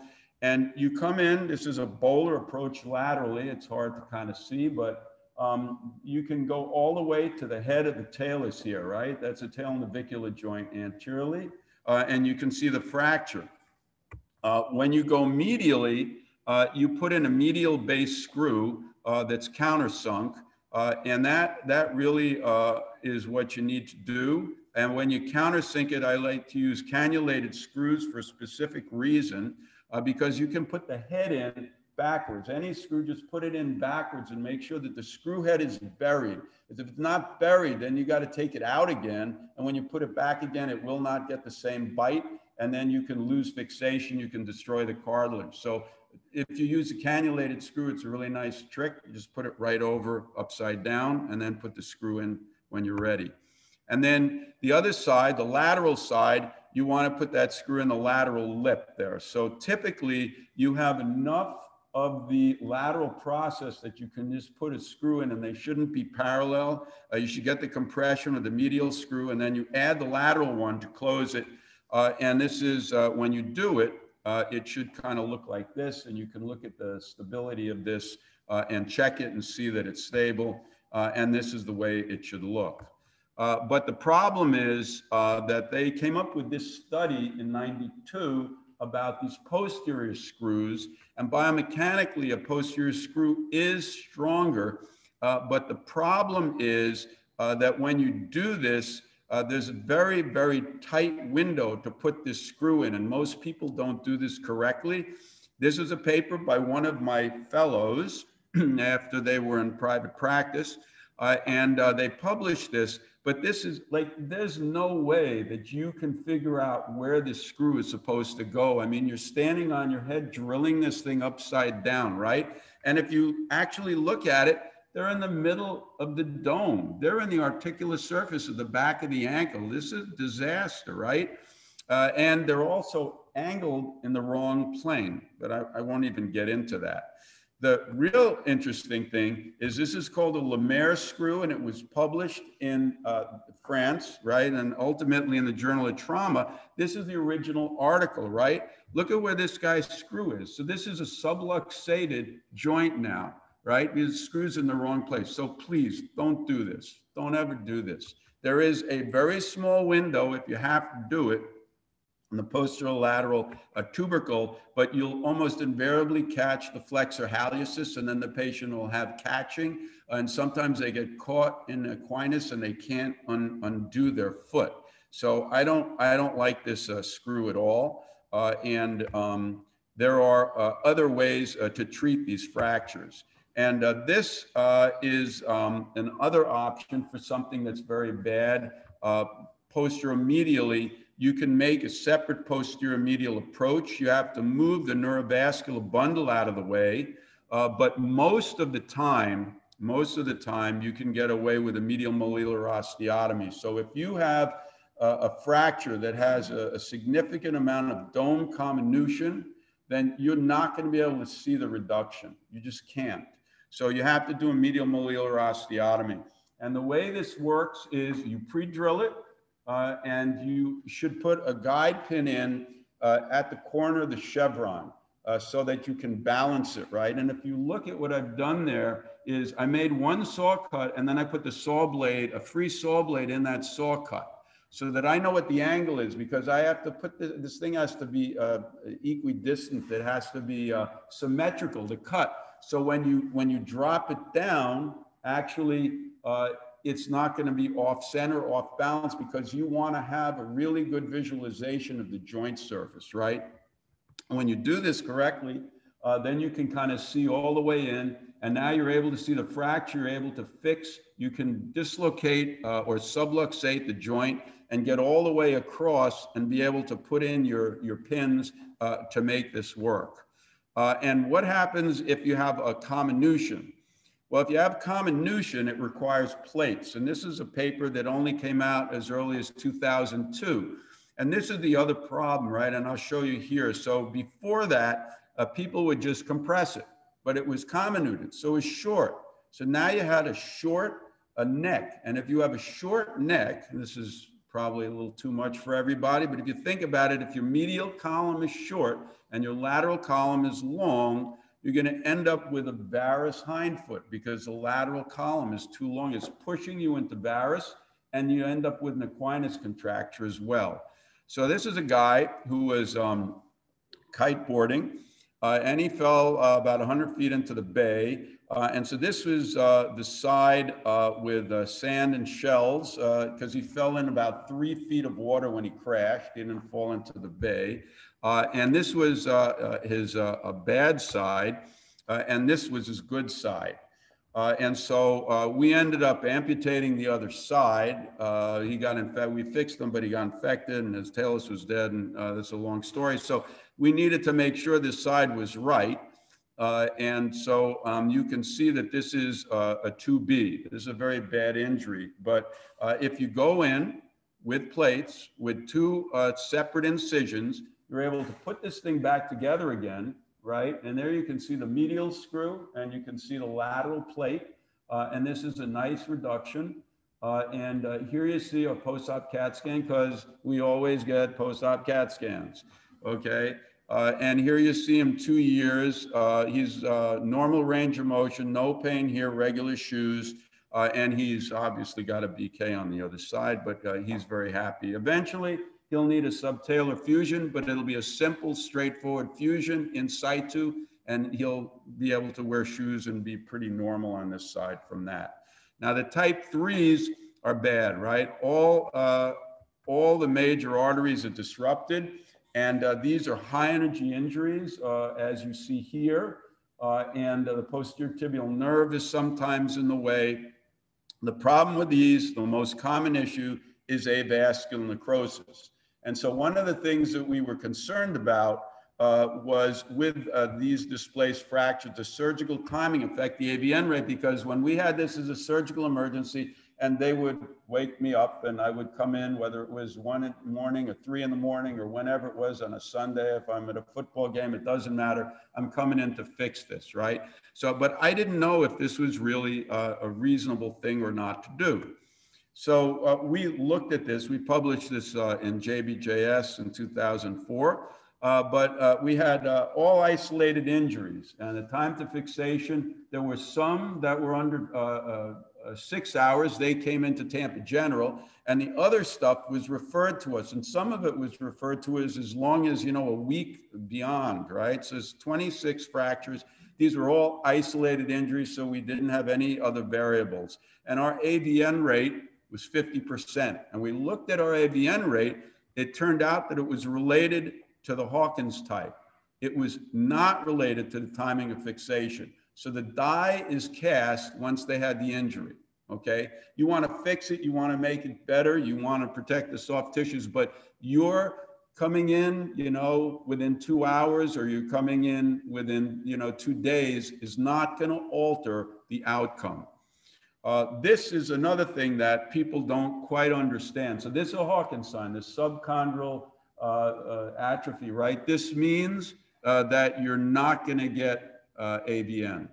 But if you get this, and this is a quote dead talus, right, with no Hawkins sign, this doesn't mean that they're going to get AVN. This just means it's going to take them 2 or 3 years to revascularize this. So what happens to these people is you fix them, And in the old days, they say, well, you had to wait to see subchondral atrophy before you walk them. Well, you can't keep a patient on weight bearing for 2 years. So after about 3-4 months, they start walking and they're fine. When this thing vascularizes, right, they're going to collapse because they're walking on it. And when they walk on and collapse, it's always going to be eccentric, right? It's going to be to the valgus or varus. And then they're going to have a deformity. They're going to have a lot of pain. They're going to come in. And then what you do is you just put them in a cast and let them calm down that fracture and let it heal. And then see how they do. And then you'll make a decision whether they need a fusion, whether they need nothing, whether they need a total ankle. But they are all going to revascularize. It's just going to take a long time. Okay, so that's the misnomer. But you cannot not walk these people after 3-4 months. They lie to you anyway. They're going to do it. So this is the other problem. When you do get something like this, you have to avoid the soft tissue, right? Because this thing is wrapped around the neurovascular bundle medially. It's hanging on the deltoid, right? And it's stuck there, and it's going to necrose the skin or damage the neurovascular bundle if you don't reduce it. So in this case, in this patient, we did a medial malleolar osteotomy because we couldn't get the fragment unreduced. And then we fixed this, and I don't know how she did. I imagine she did all right on this injury. But this lady was really, this was a plane crash. And her husband died. There was a private plane, and they ended up going to a trauma center as the very first trauma center patient, treated by just some general guys, and they could not reduce these. So they put her in X-fixes and discharged her and told her to go find an orthopedist. I'm serious. So that's Florida. So I saw her 5 weeks later like this and took it to the OR, was able to reduce the first one, and we pinned it and then put screws in, medial and a lateral plate. And I did put a posterior screw in her very carefully. This is her right side. You can see I shoehorned this in, and you can do what do you call it? Achilles tendon lengthening if you need to. And this was the final on this. And here you see your CAT scans, and they look really pretty good. But it should be no surprise to you that at 4 months, this is the kind of x-rays you get. And she had pretty bad AVN, but she already had arthritis. And this was starting to fall apart, right? And post-traumatic arthritis was very painful. This was her other side, which was equally bad. At least it was in line. And the point about this is that she had post-traumatic arthritis in both legs, right? But she didn't come back to see me for 2 years until these things revascularized. And then she started to have significant pain. Okay, and so this is, you know, the problem with the Hawkins threes is that the AVN rate is 70 to 100%. The post-traumatic arthritis rate is 70 to 100%. And on X-ray, it's 100%, period, the end. So when you look at this lady, this is what I did for her 2 years later. We did a double hindfoot fusion on her on the left. And we did this on the right, and I tried to save her tail navicular joint. And this is a fairly significant procedure on both legs. And you think that this is fairly crippling. But here you see her. She sent me this video. She was in a department store in Japan. And she's not barefoot. She's not wearing high heels. She's wearing sneakers. But I don't know if any of you have been to Japan. The department stores are endless. And she decided to walk the whole thing to show me that she was doing great. So even though they're very stiff, they're painless, and she's very functional in an adjusted shoe.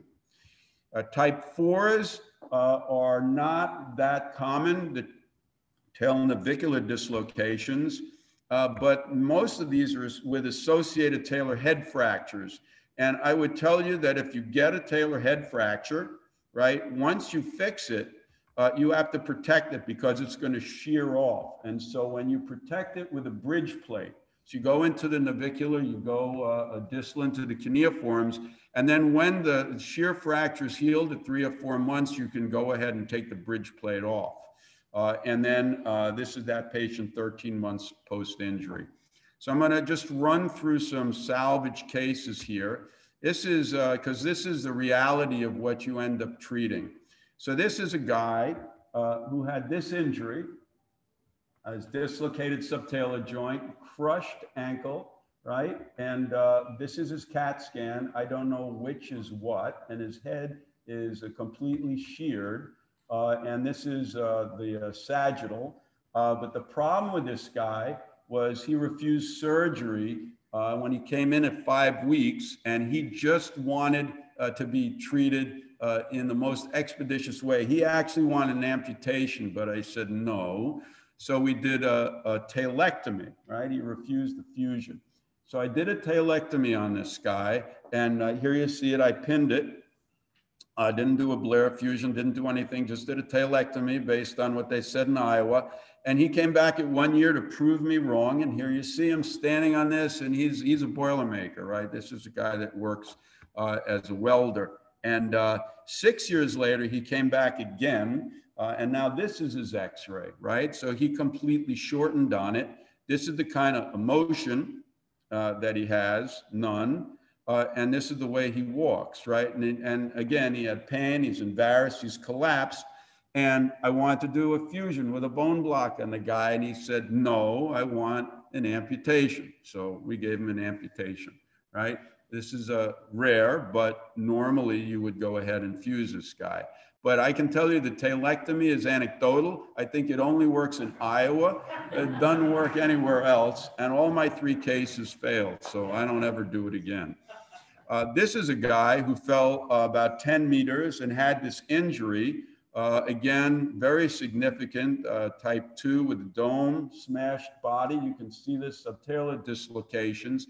And I was doing a calcaneus in one room, and my fellow was doing this in another room. And he was putting everything back together again with Biofix pins, and then everything fell apart.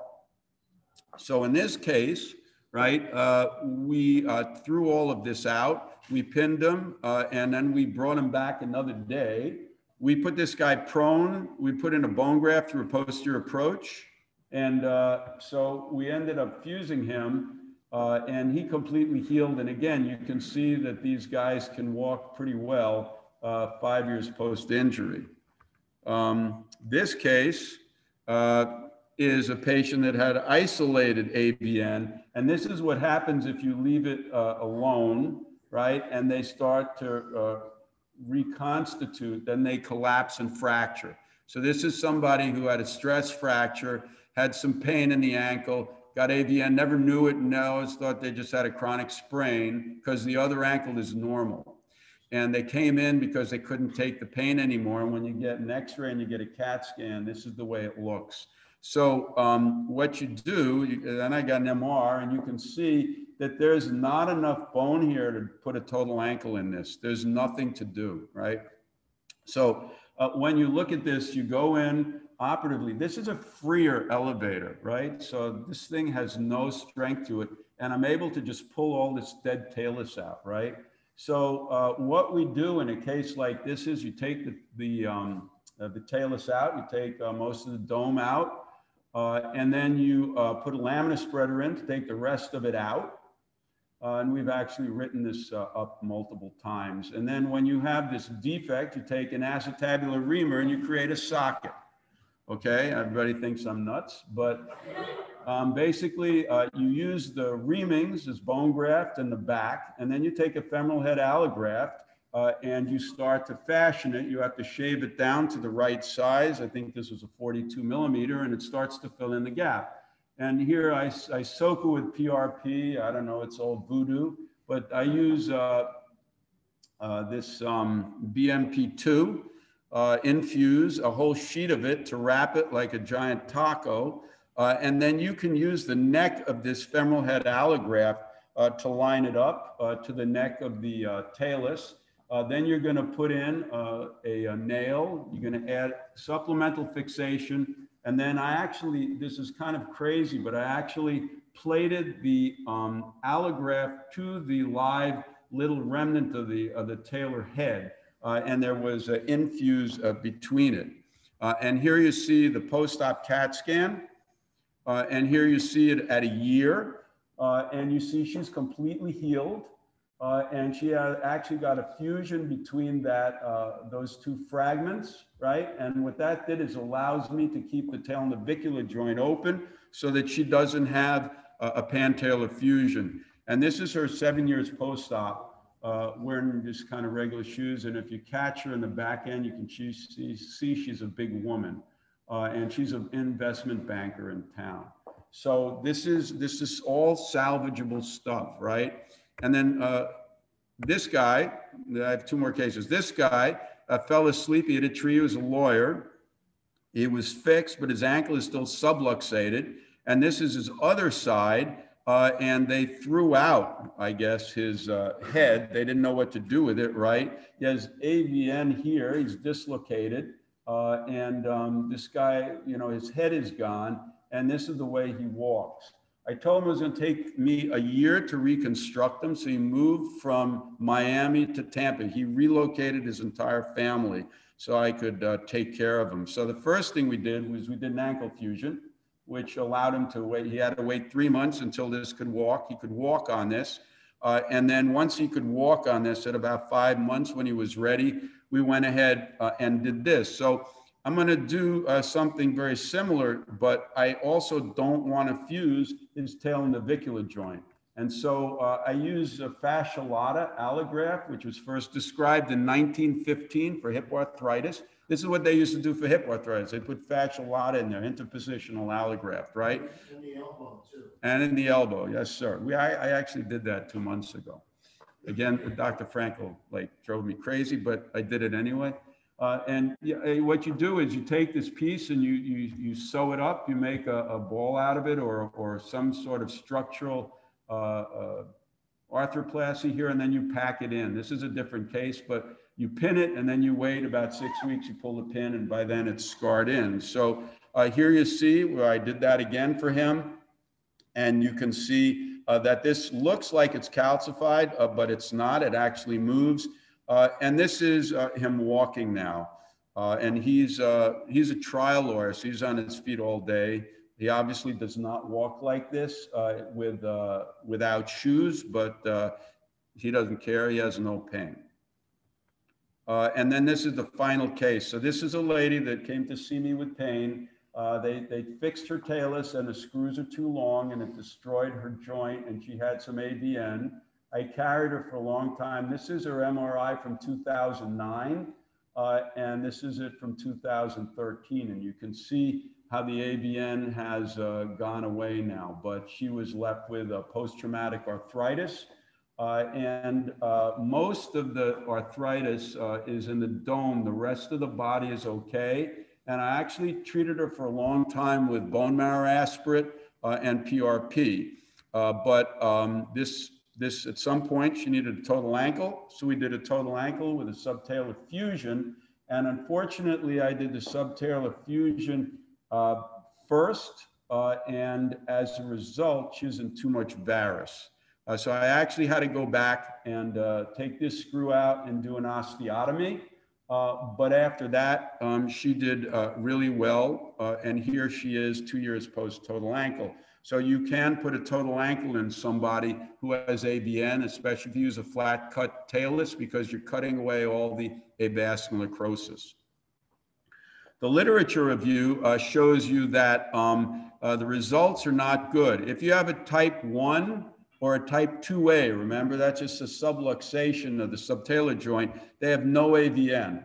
And that's why that's important to know whether they have a 2A or a 2B. But if they have a 2B or a 3, it's about 50% chance. And if you look at it, obviously most of the problem is the type 3s, but a type 2B, you can tell your patients about a quarter of them are going to get AVN. It's going to be a problem. Obviously, the worst outcomes are associated with neck comminution and open fractures. And the functional outcomes actually are pretty awful when you look at the literature, right?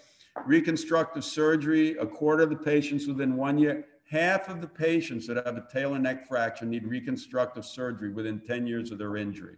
It's a really devastating injury, okay? The outcomes with a meta-analysis do show, and I won't go into this, but what it does show is that fixing them with screws, and now with screws and plates, have improved the results. Although it's not statistically significant, the osteonecrosis rates are going down, probably because we're able to get to these patients sooner and treat them better. So, in conclusion, I would tell you that the type 2B changes the prognosis, and you need to know this to be able to talk to your patients about this. The timing is urgent, not emergent. You don't need to go in the middle of the night, but you probably need to do it the very next morning. The incisions, don't do one incision because you can't control for rotation. So this is medial and lateral rotations, incisions. If you have comminution, you absolutely need a lateral plate. And the AVN rates are high, and they're going to be the highest for the type 3s. So just remember, you try your best, but the reality is you should expect the worst. Thank you very much, and thank you for inviting me.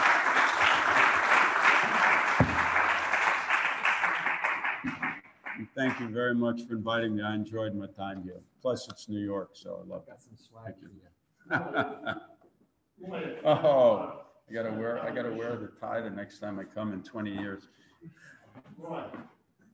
If you have a lot of combination and you want to get the length back, like you said, you have a bone graft these if they're closed injuries before you put the plate in. Yeah, so it's tough. You can get bone graft, but you need structural grafts. So where you're going to get that? So then you need to do it from the hip, right? Because if you just put cancellous bone in, it's going to dissolve or fall out, right?